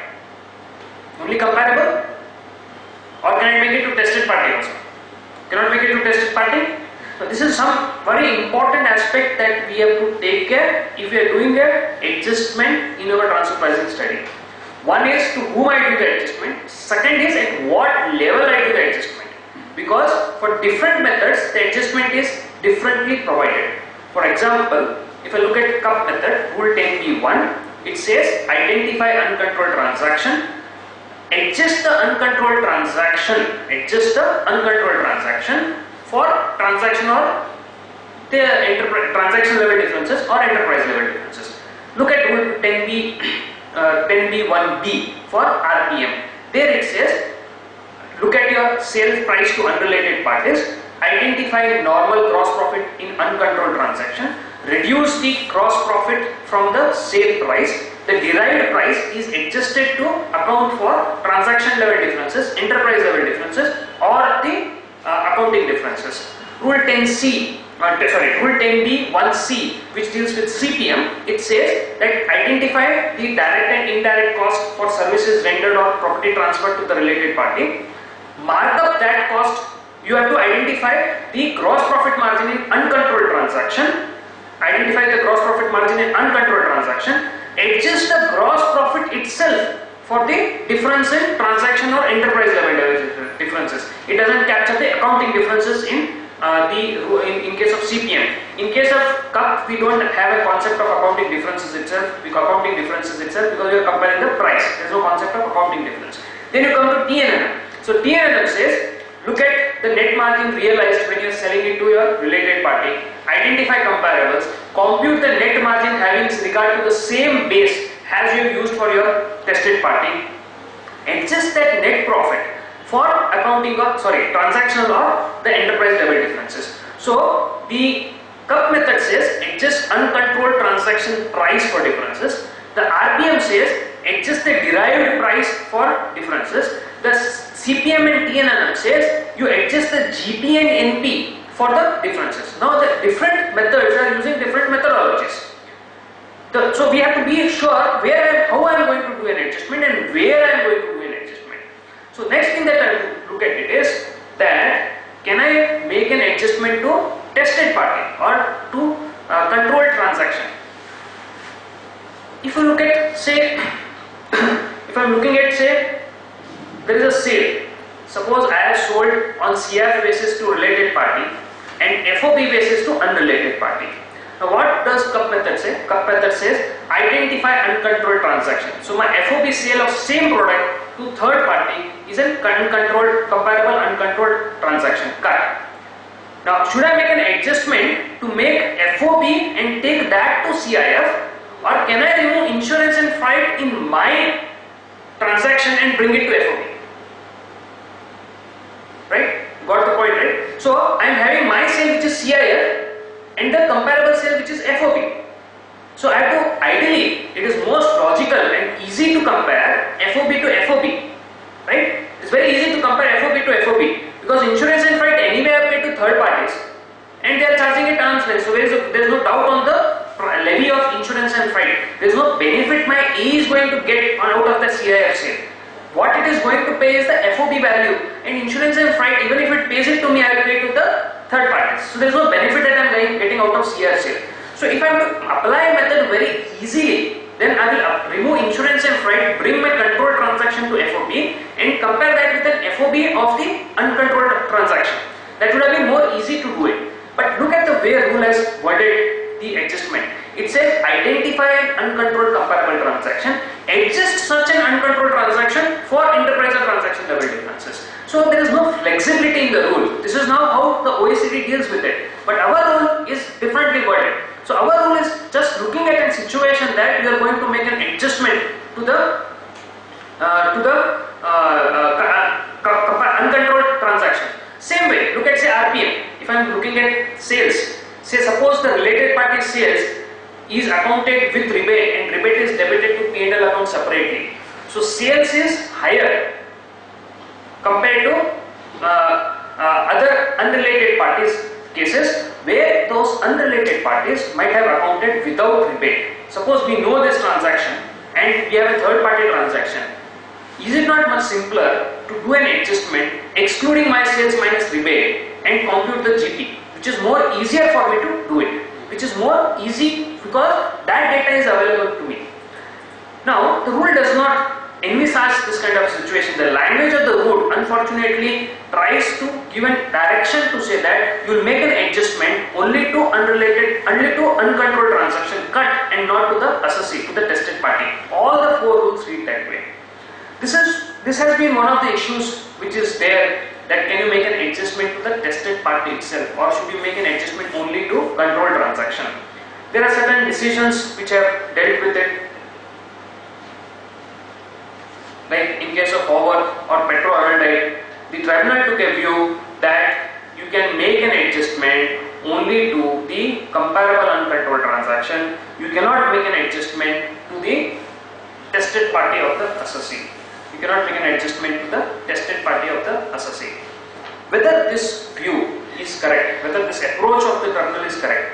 For example, let's look at TNM. It says net profit realized by the enterprise from an international transaction or a specified domestic transaction entered into with an associate enterprise is computed in relation to cost, sales, assets, etc. So I have to compute net profit realized from international transaction.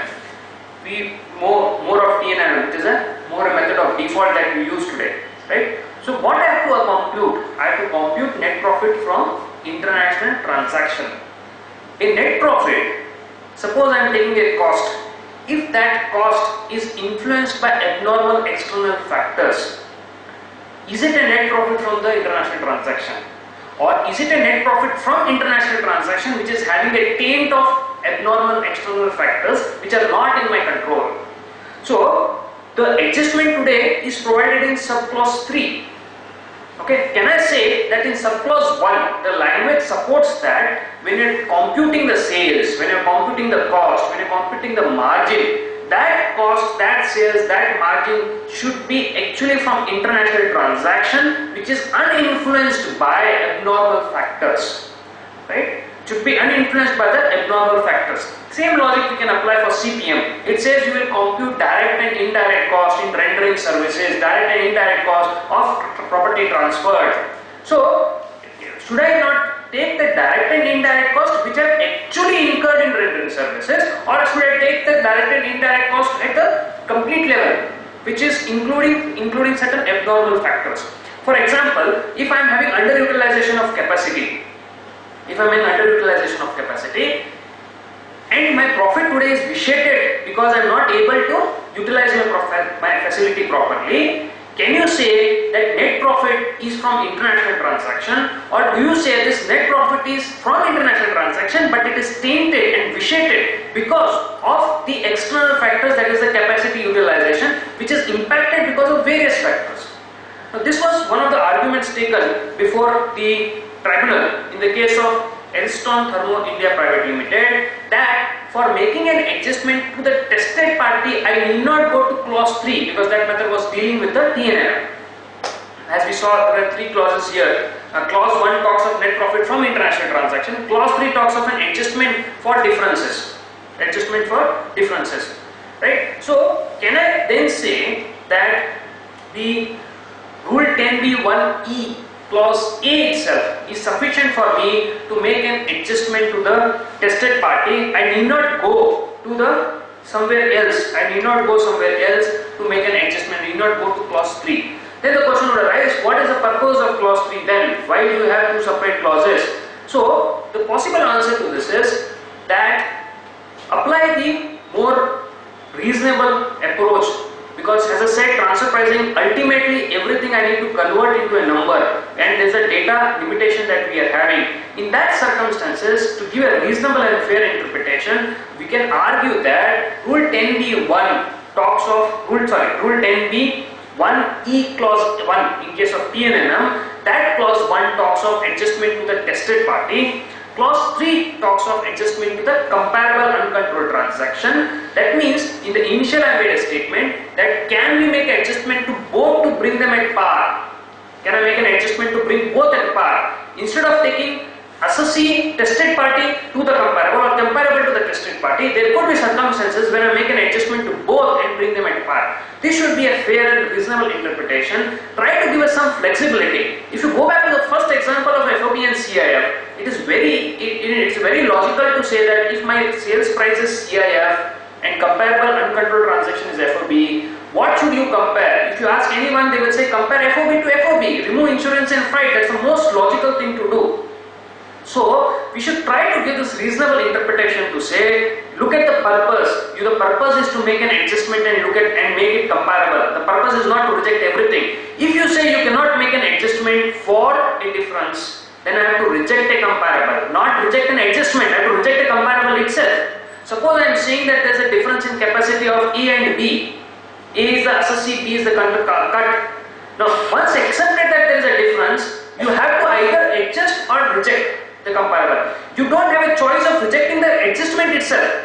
Now the department and some of these decisions have taken a view, if you cannot make an adjustment, reject the adjustment. But Rule 10b3 says, if you cannot make an adjustment, reject the comparable.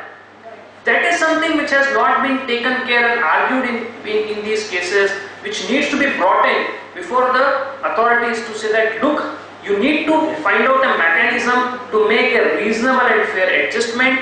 You need to make this work by taking comparables which are good comparables, make adjustments which are reasonable and fair, either to tested party or either to cut a comparable uncontrolled transaction, bring them at par and care. If you don't do that, you have to reject a comparable, which is an unworkable proposition because already we have deficiency of comparables.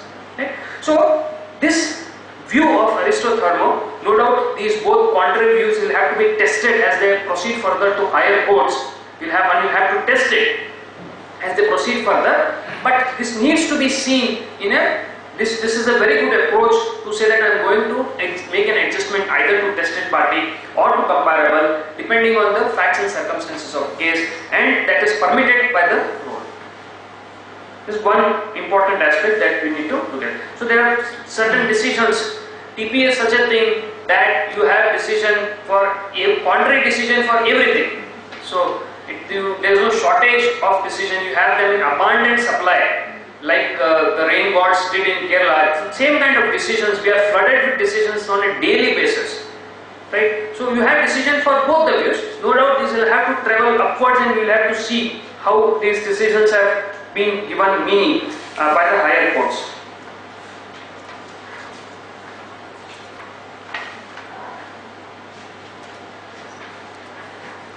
Next are what are different kind of adjustments. Some important adjustments we try to look at and say numerically how we try and, or what are the certain important aspects that we should factor in while looking at this.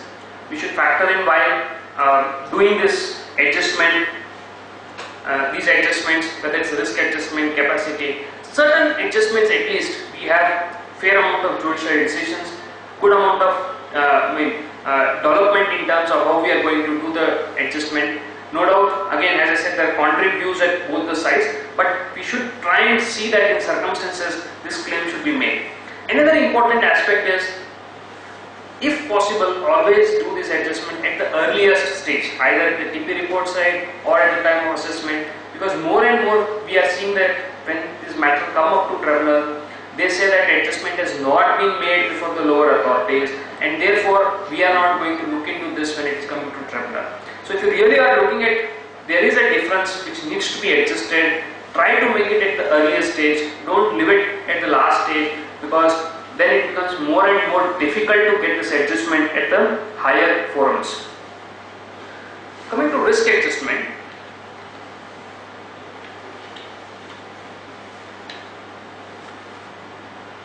as we have seen that the analysis, the FAR analysis that you do, risk is one of the important factors that we need to consider when we are doing the FAR analysis. So we need to factor in that into the analysis.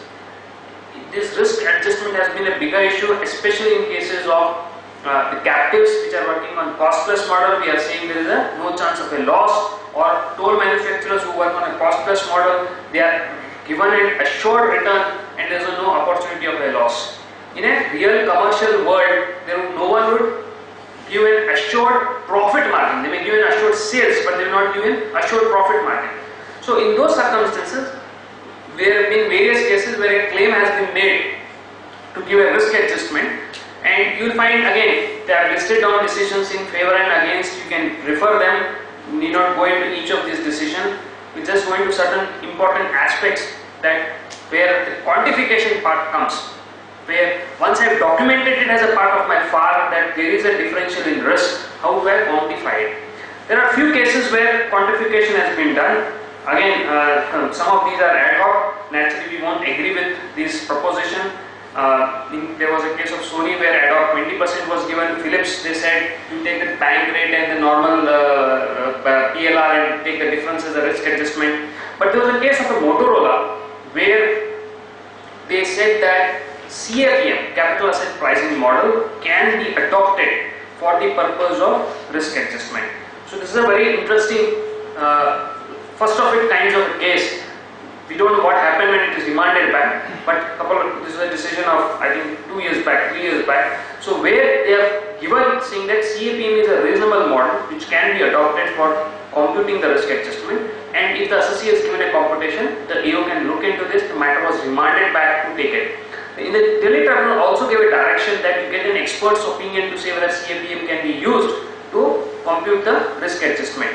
The Supreme Court in Bharti Airtel had said that if there are technical matters where there is no competency within the department, they should take an expert opinion. There was a circular post that if there are matters where there is a technical expertise required, the department should take an opinion of experts and factor in that opinion while doing the transfer pricing analysis or other analysis. So there is a situation where we can say that an expert should step in and look at these things, because surely these are something which the assessees may not have complete expertise in this, or the department may not have complete expertise in this. So there could be situations where experts can give their opinion. There's another interesting decision though not listed here, Henkel adhesive. There was a calculation of price under the cup method. And while calculating the price under the cup method, where the sale was to AE and sale was to non-AE, in that circumstances it says in case of sale to AE there is no credit risk because monies are received and there is an assurance that monies will be received. Whereas in case of non-A's, the assessee is bearing the bad debt risk, and in case of sales to A, the assessee is not bearing the bad debt risk. So based on the bad debt written off and provision for bad debt divided by sales, a ratio was found out which was 1% of sales, and 1% deduction was given to while calculating the cup method. So these are certain approaches that we should keep it in mind that okay, there is a possibility of doing it in this way. Similarly, you will find that if there is a contract risk and there is a liquidated damages paid, there could be some ratios that one can work out to say. So these things at some places it can be there, you should factor in.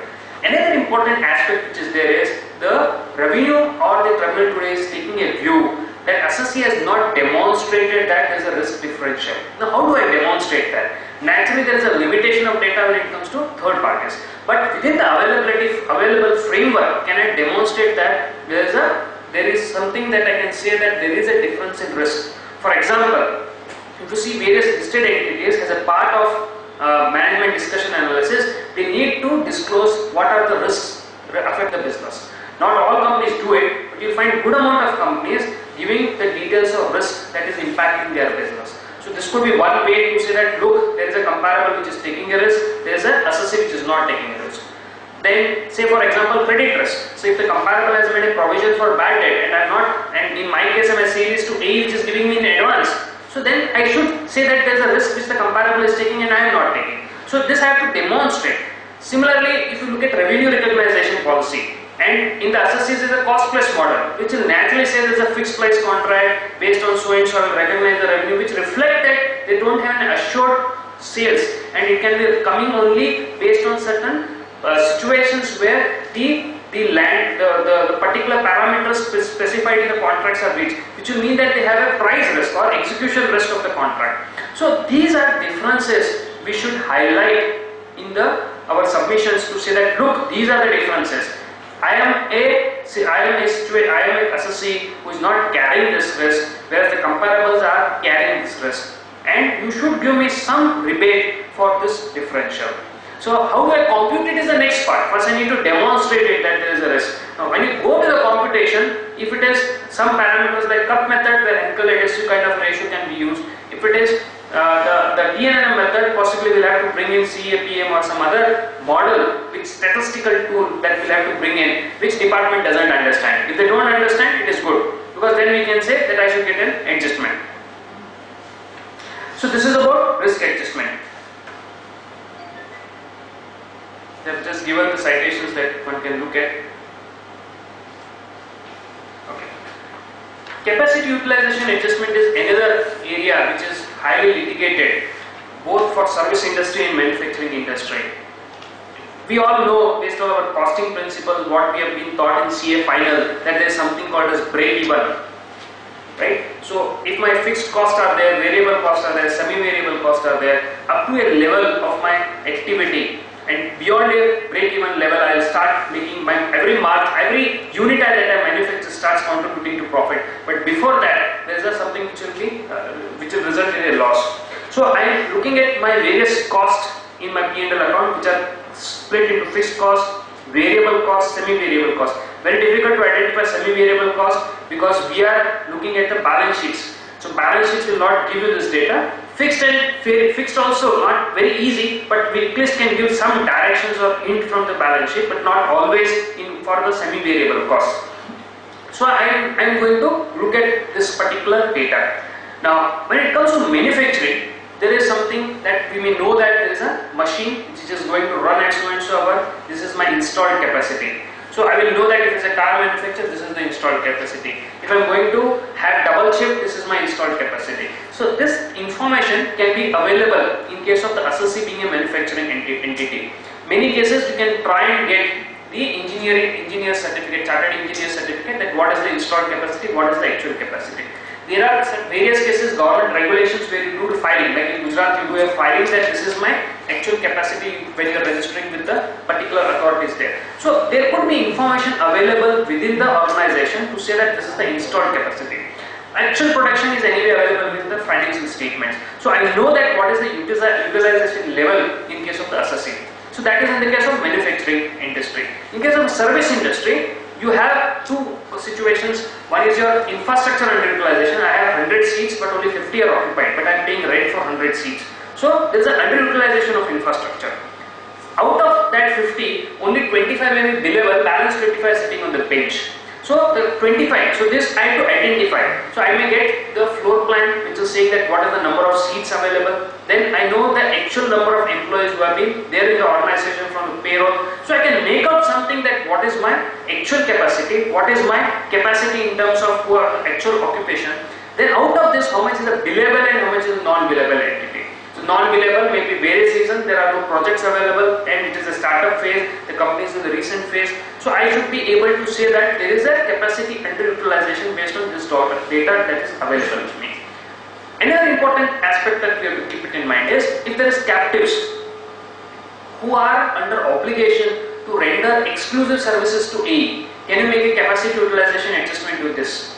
In the case of Google, they gave capacity utilization adjustment in assessment as 6-7 tribunal order. But there is no discussion on the aspect, especially in case of captives and where you are exclusive service provider. You have created the entire capacity at the behest of the principal, and then you cannot say that principal has not given me business. It is something which is incongruous with your main objective that I am an exclusive service provider to my principal. So that may be slightly difficult. But in case of other situations where I am rendering services to both E and non-E, and I am having workforce for both kind of a situation, and I am equally doing it, there could be a situation that I should be able to get this adjustment. Similarly, if I am importing raw materials, manufacturing and selling in domestic market, and there is no demand, various reasons. Suppose I am doing manufacturing of petrol cars and suddenly there is a ban on petrol cars. I am doing manufacturing of diesel cars and there was a ban on diesel cars by the Supreme Court. So my sale goes down. So there could be various factors which can affect me in economic terms where my capacity utilization is suppressed. So I can find out what is my capacity and I should document this as a part of my TP report. Next aspect. Assuming I am operated at 60%, can I make 40% adjustment to fixed cost? Or I need to see what is the comparable utilization level also, right? Because we have to make an adjustment for difference, and assuming that the comparables are at 100% may not be in correct proposition. So how do I identify that what are the level of operating or the comparables are operating? Here again you would be in a bit of handicap because the data may not be available. In case of manufacturing entities, though not mandatory now, but still a lot of companies give the data in the notes to account what is the installed capacity and what is the manufacturing capacity. There could be some information available. In case of service industry, this is ruled out kind of a situation where this information would not be available. Then what I do? So can I then say this difference is there and all the comparables I have to reject because in every comparable there is a lack of information, or I then say that rule 10C says that you make certain assumptions. Are your assumptions reliable? Okay, now there is a handicap. There is no doubt that there is a handicap. In the case of Genesis Integrating, Bangalore Tribunal says that you assume that there was a industry report which said that the average capacity utilization is 80% in case of software companies and underutilization is 20%, and the assessee demonstrated that his utilization was roughly 60%. So the tribunal held that okay, you take 80 and 60 and do 20% reduction. So can I then say that look, this information is not available in the context of comparables, therefore I have made my best effort, I have taken the industry average, though it may not be accurately correct, but I have taken the industry average and give me this difference. At least give me this difference of this. So attempt will have to be made. There is a lack of data of the comparables unless the TPO is asked to issue a 133.6 and get this information. This information is not going to be available in the public domain. So we have to make an attempt to say that at least take the industry rate and say that I am at 50%, industry at 75%. Give me an adjustment of 25% of the fixed cost as a capacity utilization adjustment. This has to be. This could be one way. Sorry. This could be one way of doing it. Again, here next question would be coming is, can you make an adjustment to tested party or can you make an adjustment to the comparable? Same problem that we envisaged in the first part of the presentation. It is more again easy to make this adjustment to the tested party, because if you have identified the difference, that this is 20% of a difference, then I will say that adjust my fixed cost by that 20%. If it is 100 rupees, make that fixed cost as 80. And you recompute my margin by taking as 80, making 80 as part of my operating cost. So you can look at that way of doing it. I've given certain decisions which have dealt with it. There are again contrary decisions also. Just a simple example to how to do an adjustment, assuming you are going to a tested party. This is a simple example, you can go through it, it's there as a part of slide. Okay. There are two interesting decisions. One is in the case of Petro Araldite and in the case of Class India Private Limited. And these decisions have given their own mechanism of doing an adjustment. They have tried to use the ratio of fixed cost to sales in case of assessee and fixed cost to sales in case of comparables, transpose that ratio of assessee to comparables and rework the fixed cost of the comparables. So you have to take the annual report, look at their fixed cost, you find out the ratio of fixed cost to sales, say it is at 80 and assessee is at 90, then you increase the profit margin of the the fixed cost of comparables from 80 to 90 and do that an adjustment. So certain parameters are discussed in these two decisions also. You can try to look at these decisions in the case of Class as well as in the case of Petro Araldite. Try to say that I will follow at least these. You give me an adjustment as per these decisions, which is statutorily recognized by a judicial body, compute the adjustment as per this and give an adjustment. So there could be one way to say that I will adjust the fixed cost of the assessee based on the differential capacity and make an adjustment. Second, some parameters are given in these decisions based on the fixed cost to sales ratio. That parameter I will use and make an adjustment. So this adjustment should be, whatever it is, documented in a way that you can make a submissions before the authorities in a proper manner, whether on the basis of adjusting the assessee's fixed cost or adjusting the fixed cost of the comparables as the guidance given based on these decisions, and one should make a claim for the adjustment. Keep it in mind, if you don't claim, you will get nothing. If you claim, at least you will get something. It's the old Hindi saying, Hathi nahi to pooch hi sahi. So when you claim for Hathi, you get at least pooch. So something has to be done.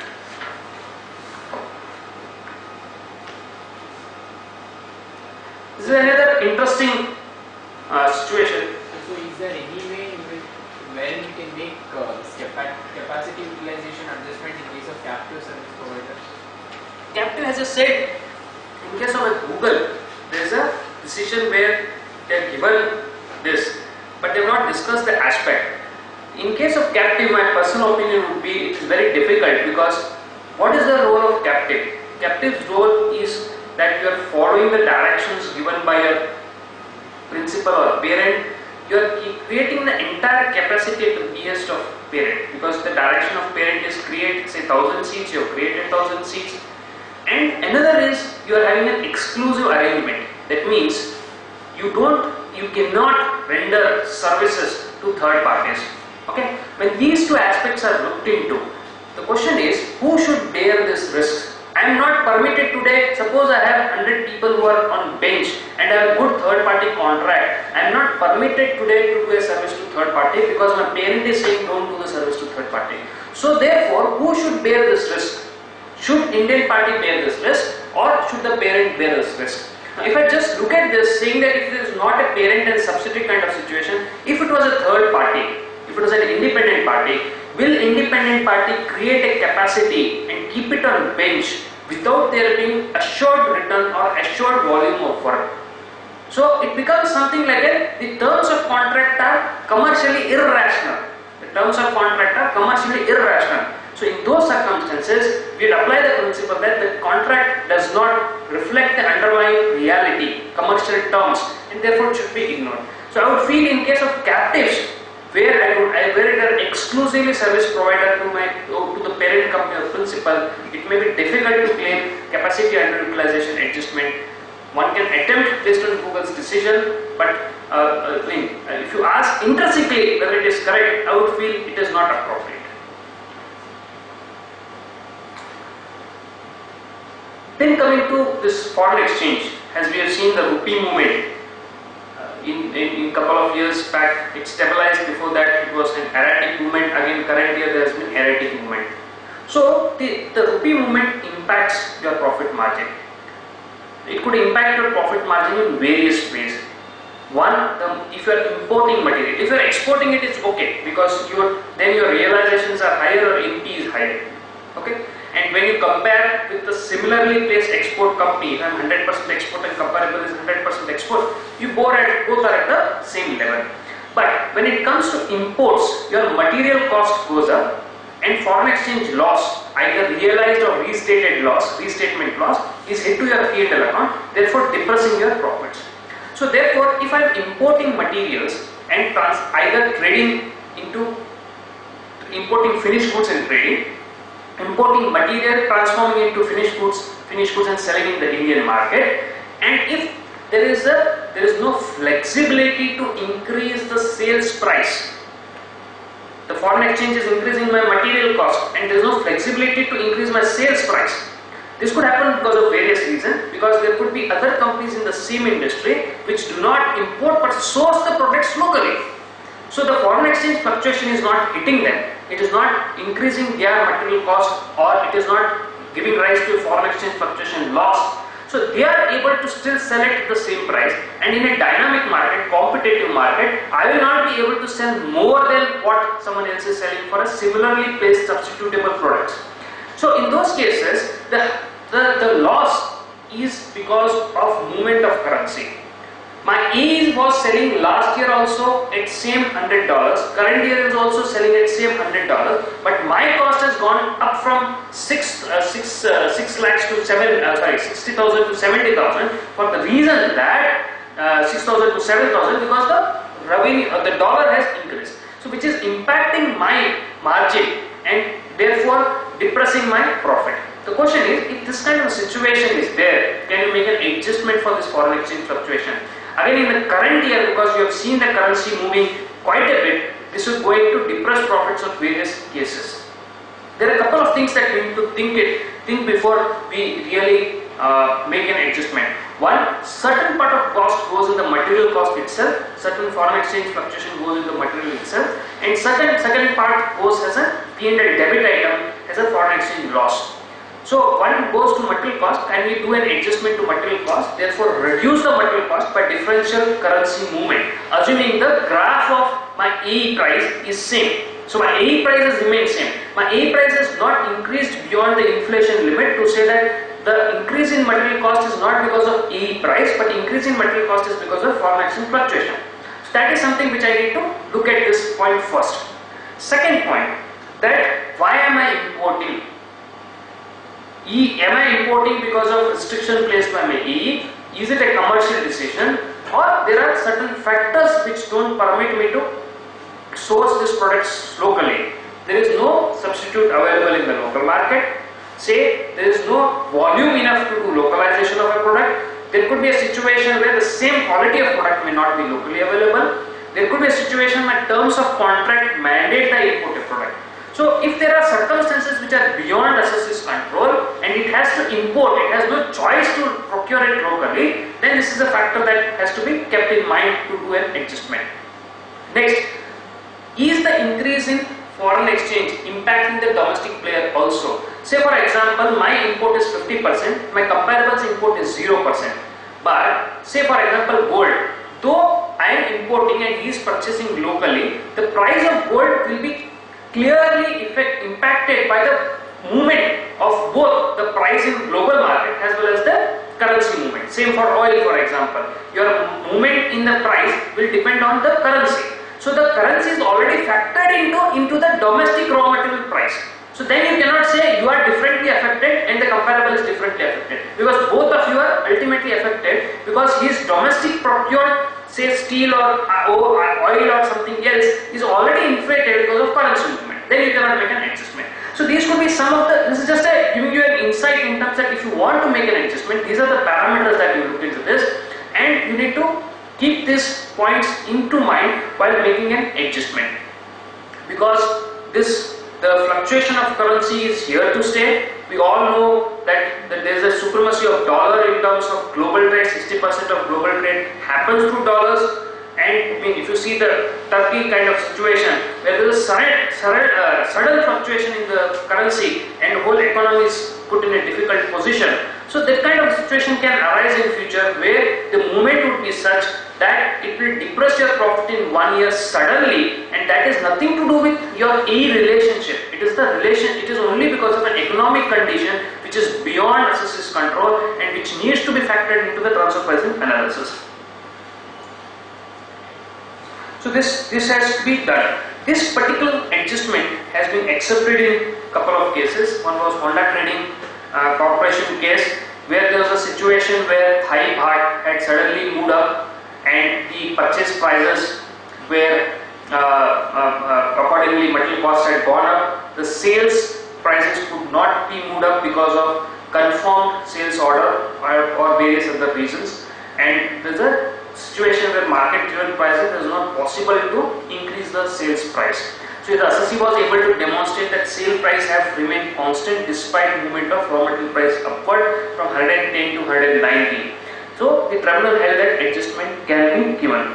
Same way in the case of finance and legal database systems, where there was an abnormal movement in foreign currency, they gave an adjustment for the movement of foreign currency, and that was suitable adjustment was given for the difference in for the foreign currency movement.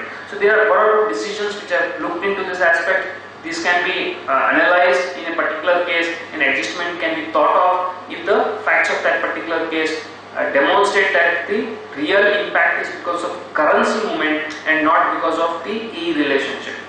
So the adjustment will come from whenever you are completing the margins, you will ignore the forex impact. Yes. So suppose I am able to demonstrate that the comparables, there is no impact of foreign currency. Let's assume that kind of a situation. And in my case, material cost has moved up from say 100 to 110 because of forex. So I am going to say I am reducing the material cost by that 10 and make it 100. Therefore, increasing my profit. Is this only in case of abnormal movement of forex, or? See, normal movement of forex. Yes, this year is a big hit. When we had movement from 54 to 66, we had a big hit. This year from 62, 63 to 70 is a big hit. Because so most of the ITAs, no, ITAs should not be a good example because they have export revenues.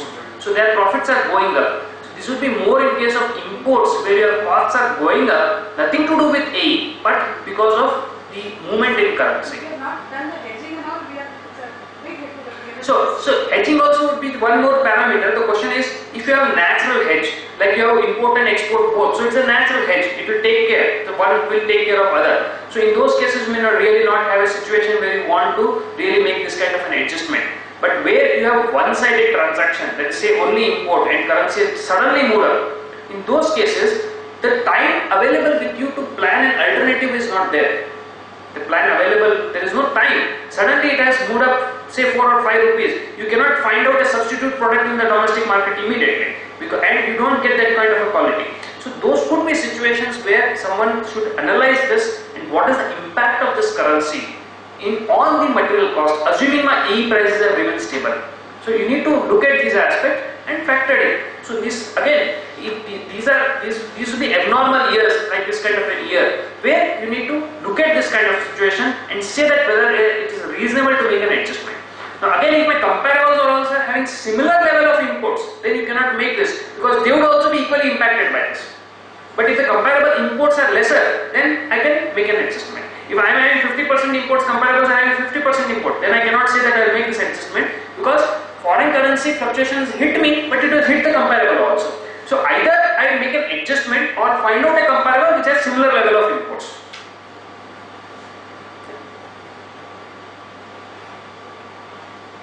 Working capital adjustment, this is at least one adjustment which is pretty prevalent in terms of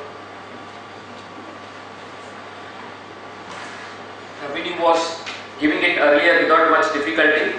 They have suddenly stopped giving it. There's a change of heart, and you find that in recent years, at least last 1 year, they have stopped giving working capital adjustment.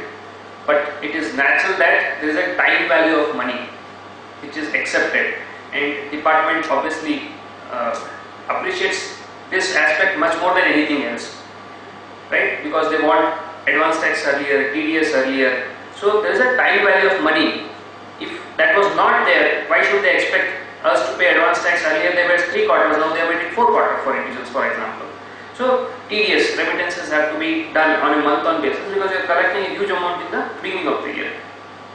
So this one which was there earlier was pretty settled proposition that you will get this adjustment. At least last 1 or 2 years there has been difficulty. But again, though revenue has been rejecting it, you find that the tribunal consistently giving the adjustment even today and saying that this adjustment is a valid adjustment. Suppose I was making a comparison under cup method, and there was a credit period of 3 months and credit period of 6 months in AECL and non-AECL. We will not adjust it. If you can adjust under a cup method, why not adjust under TNM? Right? So this has to be done. So there is a working capital differential which is there, which can impact the margin in case of associate and comparable. OECD has given a detailed working of how this has to be done. The revenue has accepted this for many years, and this should be suitably available. There are certain challenges that we face. One is when you are using segmentals. Suppose the comparables are having segmental. How do you then bifurcate the segmental of the comparables into, say, suppose I am doing software development services and comparable is doing software plus ITS plus something else, and I don't know how to segregate their receivables and payables to say that only for software segment it is there. Again, we have to make an assumption, take the receivables, divide it in the ratio of sales, take the payables, divide it in the ratio of cost, and try to say that these are the fair assumptions. An allocation on this basis is a fair allocation. Do that and compute the working capital receivable. Then PLR is there, which we are taking SBA PLR, which is again accepted proposition. One more issue which was raised is that you are taking opening and closing balances of receivables, opening closing balance of payables. So which is again OECD had permitted, had given this in the formula. Revenue says we don't have day-to-day balance, so how can we take opening and closing? Opening and closing are open to manipulation.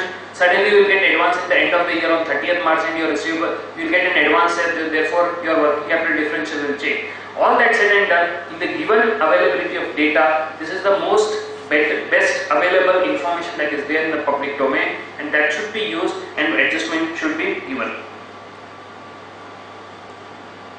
I have listed down again decisions which where these aspects are discussed.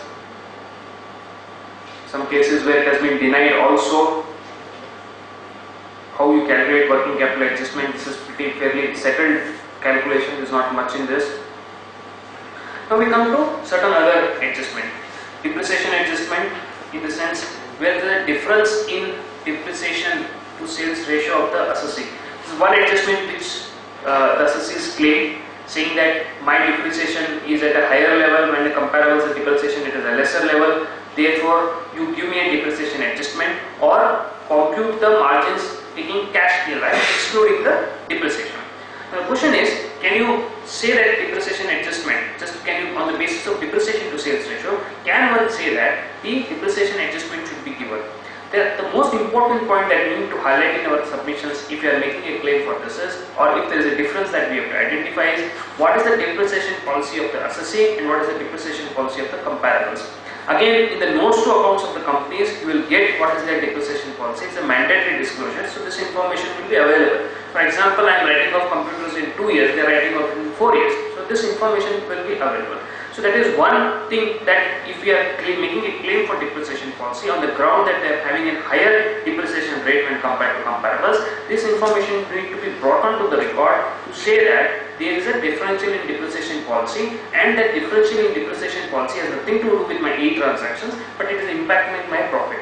So either take profit before depreciation or give me an adjustment for that differential rate of depreciation and make an adjustment. Also, there are other difference of opinion between judiciary. There is a view taken in case of Sumi Motherson, where the discussion was, can you look at depreciation in isolation? Can you look at depreciation in isolation? Or you need to look at depreciation with other connected cost of the asset. For example, repair and maintenance cost of an asset.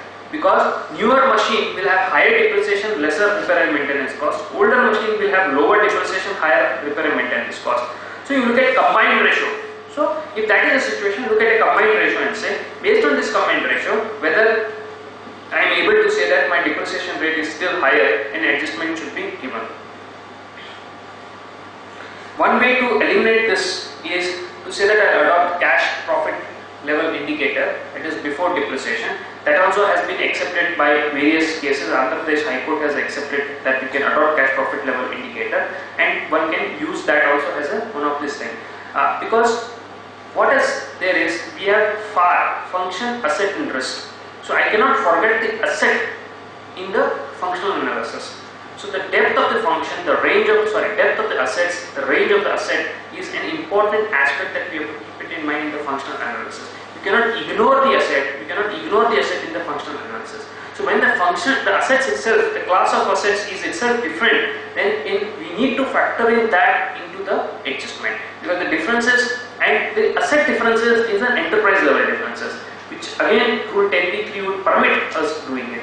So that cannot be ignored. You cannot say that just because I am going to just reject this without looking into the analysis. There could be genuine cases where the rate of depreciation charge is much higher compared to what is charged by the comparables, and the rate of depreciation would be much lesser. In fact, if you see, I think a couple of quarters back when Jio started showing profits, there was an allegation that the depreciation policy of Jio is different from others, and because of a much lesser depreciation it is showing profits, and others are showing much higher profit because their depreciation hit is much higher, and therefore they are showing much lower profits. So this is something which is accepted. It's only an accounting difference which has to be factored in. This has to be highlighted and factored in. So if there are cases where this kind of situation is there, one can try and bring in this into the analysis and try to make an adjustment for those differences.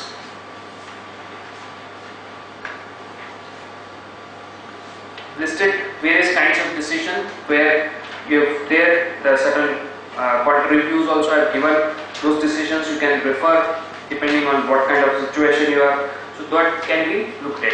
I'm not highlighting each and every decision, but there are a good amount of decision on either side in these cases. This is one peculiar adjustment, and we see some cases in this for this marketing function. So we have certain reported decision in the case of, for say, Pentair, Fun School, Henkel Adhesive. So if you look at Pentair, the same product is being sold to AE and the same product is being sold to non-AE. In case of a non-AE, I am doing a marketing activity, whereas in case of a sale to AE, I really don't have to do a marketing activity. I don't need to have a sales function because there is an assured sales contract with my AE. And AE, I don't have to deploy any marketing persons to get the sales. So I am getting order more easily for when I am looking at my AE sales. But when it comes to non-AE sales, I am looking at a situation where I need to deploy my marketing people, I need to maintain that relationship with my customers, and And when it comes to A, it is only one company. But when it comes to non-A, it will be X number of clients whom I have to maintain that relationship. Right? So the question is whether for this function which I need to be compensated or an adjustment should be made in my AE sales. So in the case of Pentair, they took the marketing expense ratio divided by sales and said that we will adjust the cup price, the price at which it was sold to A, to take this differential and make an adjustment. So actually the adjustment was made to non-A. So if non-A price was 100 and the marketing to sales expense was say 10, so non-A price was reduced to 90, and that 90 was then compared to the price in the controlled transaction. So another way of looking at it, that where this is a functional difference which is then translate. Marketing is a function. So functional difference is translate into a numerical figure. So as I said in the beginning, it is important for us to translate every difference into a numerical figure. If I write a thesis saying there is a marketing difference, I don't have a number, it is of no use. It is not going to make any difference. No one is going to give me an adjustment. Ultimately, I need to translate every difference into a numerical figure. And that is the effort that we need to do for a better analysis, better transfer pricing analysis. So this is one of the adjustment which has been done in 2-3 decisions which I just highlighted.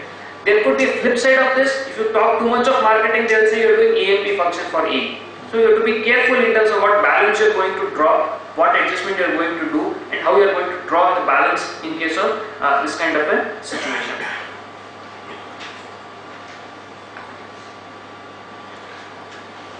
This is again a unique adjustment, custom duty adjustment, closely linked to your import activity that we discussed when we were discussing the foreign exchange fluctuation adjustment. In the case of foreign exchange fluctuation that we discussed, we were saying that if I am having an import, then there is an impact because of foreign exchange fluctuation on the profits.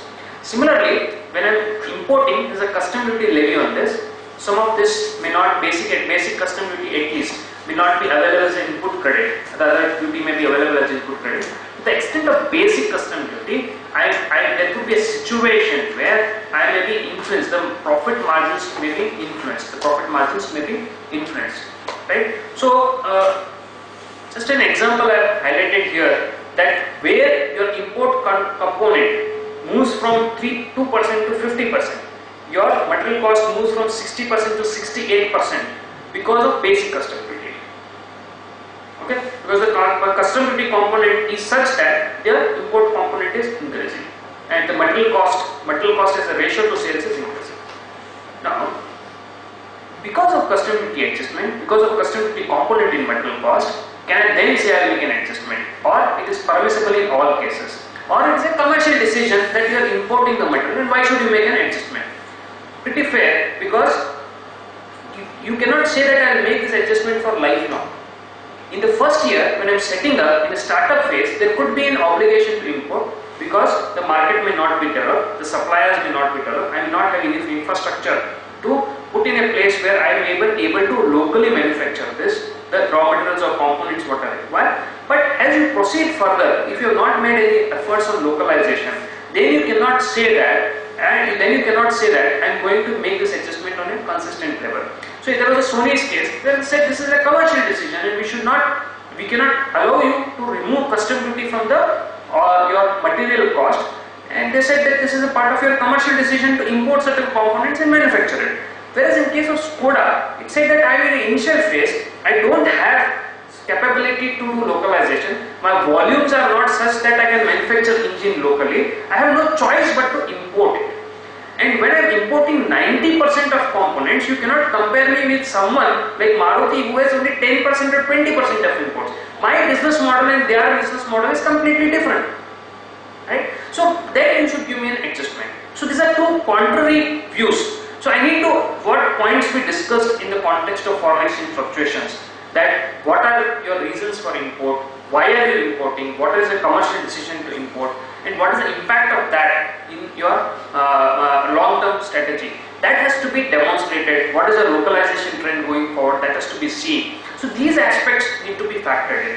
So this custom duty has been given in certain decision, these decisions it has been given. In Sony's decision it was rejected, but this decision it was given because they were able to demonstrate that I am in the initial phase and I have no choice but to import the product. In case of local purchases, you are now liable to pay GST, which is available as input credit. So the taxes paid on local purchases are offset, and that is a balance sheet to balance sheet item. Whereas in my case, the custom duty is a P&L item, which has to be excluded because of differential discharge of duty. So in these certain cases, these parameters were brought in and adjustment was done. The adjustment was done. So these. You should put it there in this year also, wherein the input tax is higher and the output, if you are not able to adjust the same higher rate, that is completely unutilized, which is sitting in the P&L.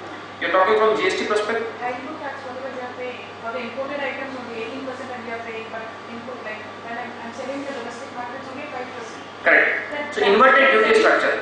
But inverted duty structure, the higher 18% of your GST, there will be no P&L debit for this. It will be sitting in your balance sheet.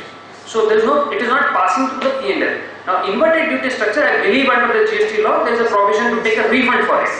So certain items are still not covered, so that is my cost now. okay. No, but you may not be debiting. You will be still showing it as receivable, as input credit in your balance sheet. Why will I show I'm writing it off? You are writing it off. So in case you are writing it off, then it could be something where you can think of an adjustment. But if you are showing it as a receivable, either with the presumption that in future I will be able to take a refund of it, or I may be able to take a future set off of it, in that case it is passing through the balance sheet, so I may not be able to take an adjustment for that. But in cases where, as you are saying, if I write it off because I see that there is no way I can get it. In fact, if you see, I think yesterday's newspaper, certain engine manufacturers are complaining to railways that my imports are suffering. Railways 18% in 5%, that's I think, okay, it's the same case. So, and they have now made a recommendation that my 1000 crores of inputs is going waste, I think, and you need to either reduce the input on that, or I'll have to pass on this cost to the railways. There's no other choice. no option there. So, I think it is there in the yesterday's newspaper. So, this is an inverted duty structure, which, I mean, I'm assuming it is eligible for refund, fine. It's not there, writing it off, then it's a good case to do an adjustment. If they came for textile industry, they came for... Yes, textile industry in the GST regime, they come up for us. Okay. And it's all RFP driven, so you cannot change the same price. Correct. It's all confirmed orders. You cannot change the sale price, you have no choice. And a subsequent legislation is changing your cost structure. So that's a very important point for which I should make an adjustment. Because when I gave the order, I have done based on S parameters, and suddenly the pricing has changed now because of a new legislation or a new levy or XYZ parameters, which was not there. When I have entered into a contract and it's a confirmed orders and I cannot increase my sale prices for these, so then it has nothing to do with any transaction. Keep this in mind, it has nothing to do with any transaction. It's an economic problem which is there, and an adjustment should be done for such kind of situations.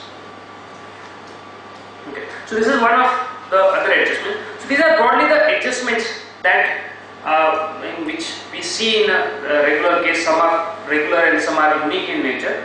So some of these, there could be certain other kind of adjustments also, operational efficiency adjustment in Toyota Kirloskar Motors case or some other cases. But these are something, but the whole point what I am trying to say is you need to identify the difference through functional analysis, factor in those differences or capture those differences as a part of a transfer pricing study, and then those differences somewhere you need to convert that into a numerical figure. If you don't convert into a numerical figure and just write a theory on that, it is not going to help. You need to come up with some rational basis, whether right or wrong. It has to be, a proposition has to be made that I am going to make this adjustment for this difference. In the absence of such a proposition, the revenue is going to say that I am going to reject that adjustment. So this can be thought of. This adjustment should be factored in and taken care of. So these are all the economic adjustments. If you have any questions or anyone wants to add any points, we can discuss those points. In case of unutilized capacity, wherein I have both AE as well as non-AE sales are there, I know at GP level I am making profit, but when it comes to MP, whatever I can sell, I will try to sell. Being a business guy, I want to sell whatever 2 times I can recover my fixed cost. So it may be a case that I am actually selling to non-AEs at a lower price than AEs because I want to recover my fixed cost. Correct. Does the GP argument sells through? So the GP I have the profit, but NP if you come, I am completely lost again. No, so in these cases where you are selling to your AE and non-AE, then because there is an internal comparable available, you can ideally use the CPM, applying direct and indirect cost. So because direct and indirect cost will remove this underutilization of capacity factor from your analysis. So you take direct cost, take indirect cost, which is only for production. So unabsorbed you will have to remove from that. So factor in that and do the analysis, factor in those both and do an analysis under CPM. So that is much better way to defend the case rather than going to NP and making a capacity utilization adjustment. That can be an alternate argument if the department moves from CPM to TNM. Yeah, any other questions? FAR study has to be done every year? No, see, if the rule itself, Rule 10D says that the things which are same, you need not maintain the documentation in every year. Ideally, you do this FAR study in the beginning, in the say first year for example, and if things remain same study can be utilized for the subsequent years. You need not maintain a fresh documentation. Only thing is, every 3-4 years, you try to understand whether there is any change in the business model, change in the business dynamics, or anything else which is impacting the business. If these things remain same, the FR study which is done at the initial year, that is good enough to apply that for the subsequent years also. That is good enough to be applied for subsequent years also. Only you have to see whether there is a change, any change which is there in the subsequent years. In that cases, we have to redo the FAR to that extent. Otherwise, you can utilize it. In that state, let's say any company we have selected as a competitive, and that scenario of that company is getting changed. No, one is the FAR of the assessee. Now, the FAR of the assessee vis-a-vis comparable. When you come to FAR of the assessee vis-a-vis comparable, you will have to do every year. FAR of the assessee vis-a-vis the tested party, you can keep it. But FAR of the assessee vis-a-vis comparable, you will have to evaluate the same thing for the comparable, whether the comparable has remained same from the preceding year. If you now find that the comparable business line has changed, new products are introduced or new business line is started, in that cases, you will have to naturally redo that analysis for the comparables on a year-to-year basis. So in case of comparable, it is advisable to relook at the comparables every year because the circumstances may change. But in case of assessee's FAR, if the businesses fairly remain same, there is no necessity to again relook at a FAR for say at least 3-4 years maybe. You have come across cases in where the foreign A's have been considered as a Tested party, and yes. where we are doing the adjustments. Yeah, there are reported decisions where foreign A's has been accepted as tested party, and we have one case going in tribunal currently where the foreign A was selected as tested party. So there are decisions which are permitted as, see, the rule does not say that you will test the margin of the assessee. It says you will test the margin of price or margin of the enterprise. And the enterprise could be Indian enterprise or could be foreign enterprise. Only when you are taking a foreign E as a tested party, the question is the reliability and availability of data, because that database may be available with the assessee and that data may not be available with the revenue. So the revenue generally looks at those kind of cases and say that look, what is the guarantee that what data you are giving is reliable, what is there. So that kind of questions would come. But surely from the legal perspective, if you ask, the foreign E as a tested party is an accepted proposition and there should not be any problem on that. Though practically it is difficult to convince department and others in terms of accepting that because of they start questioning the reliability of data.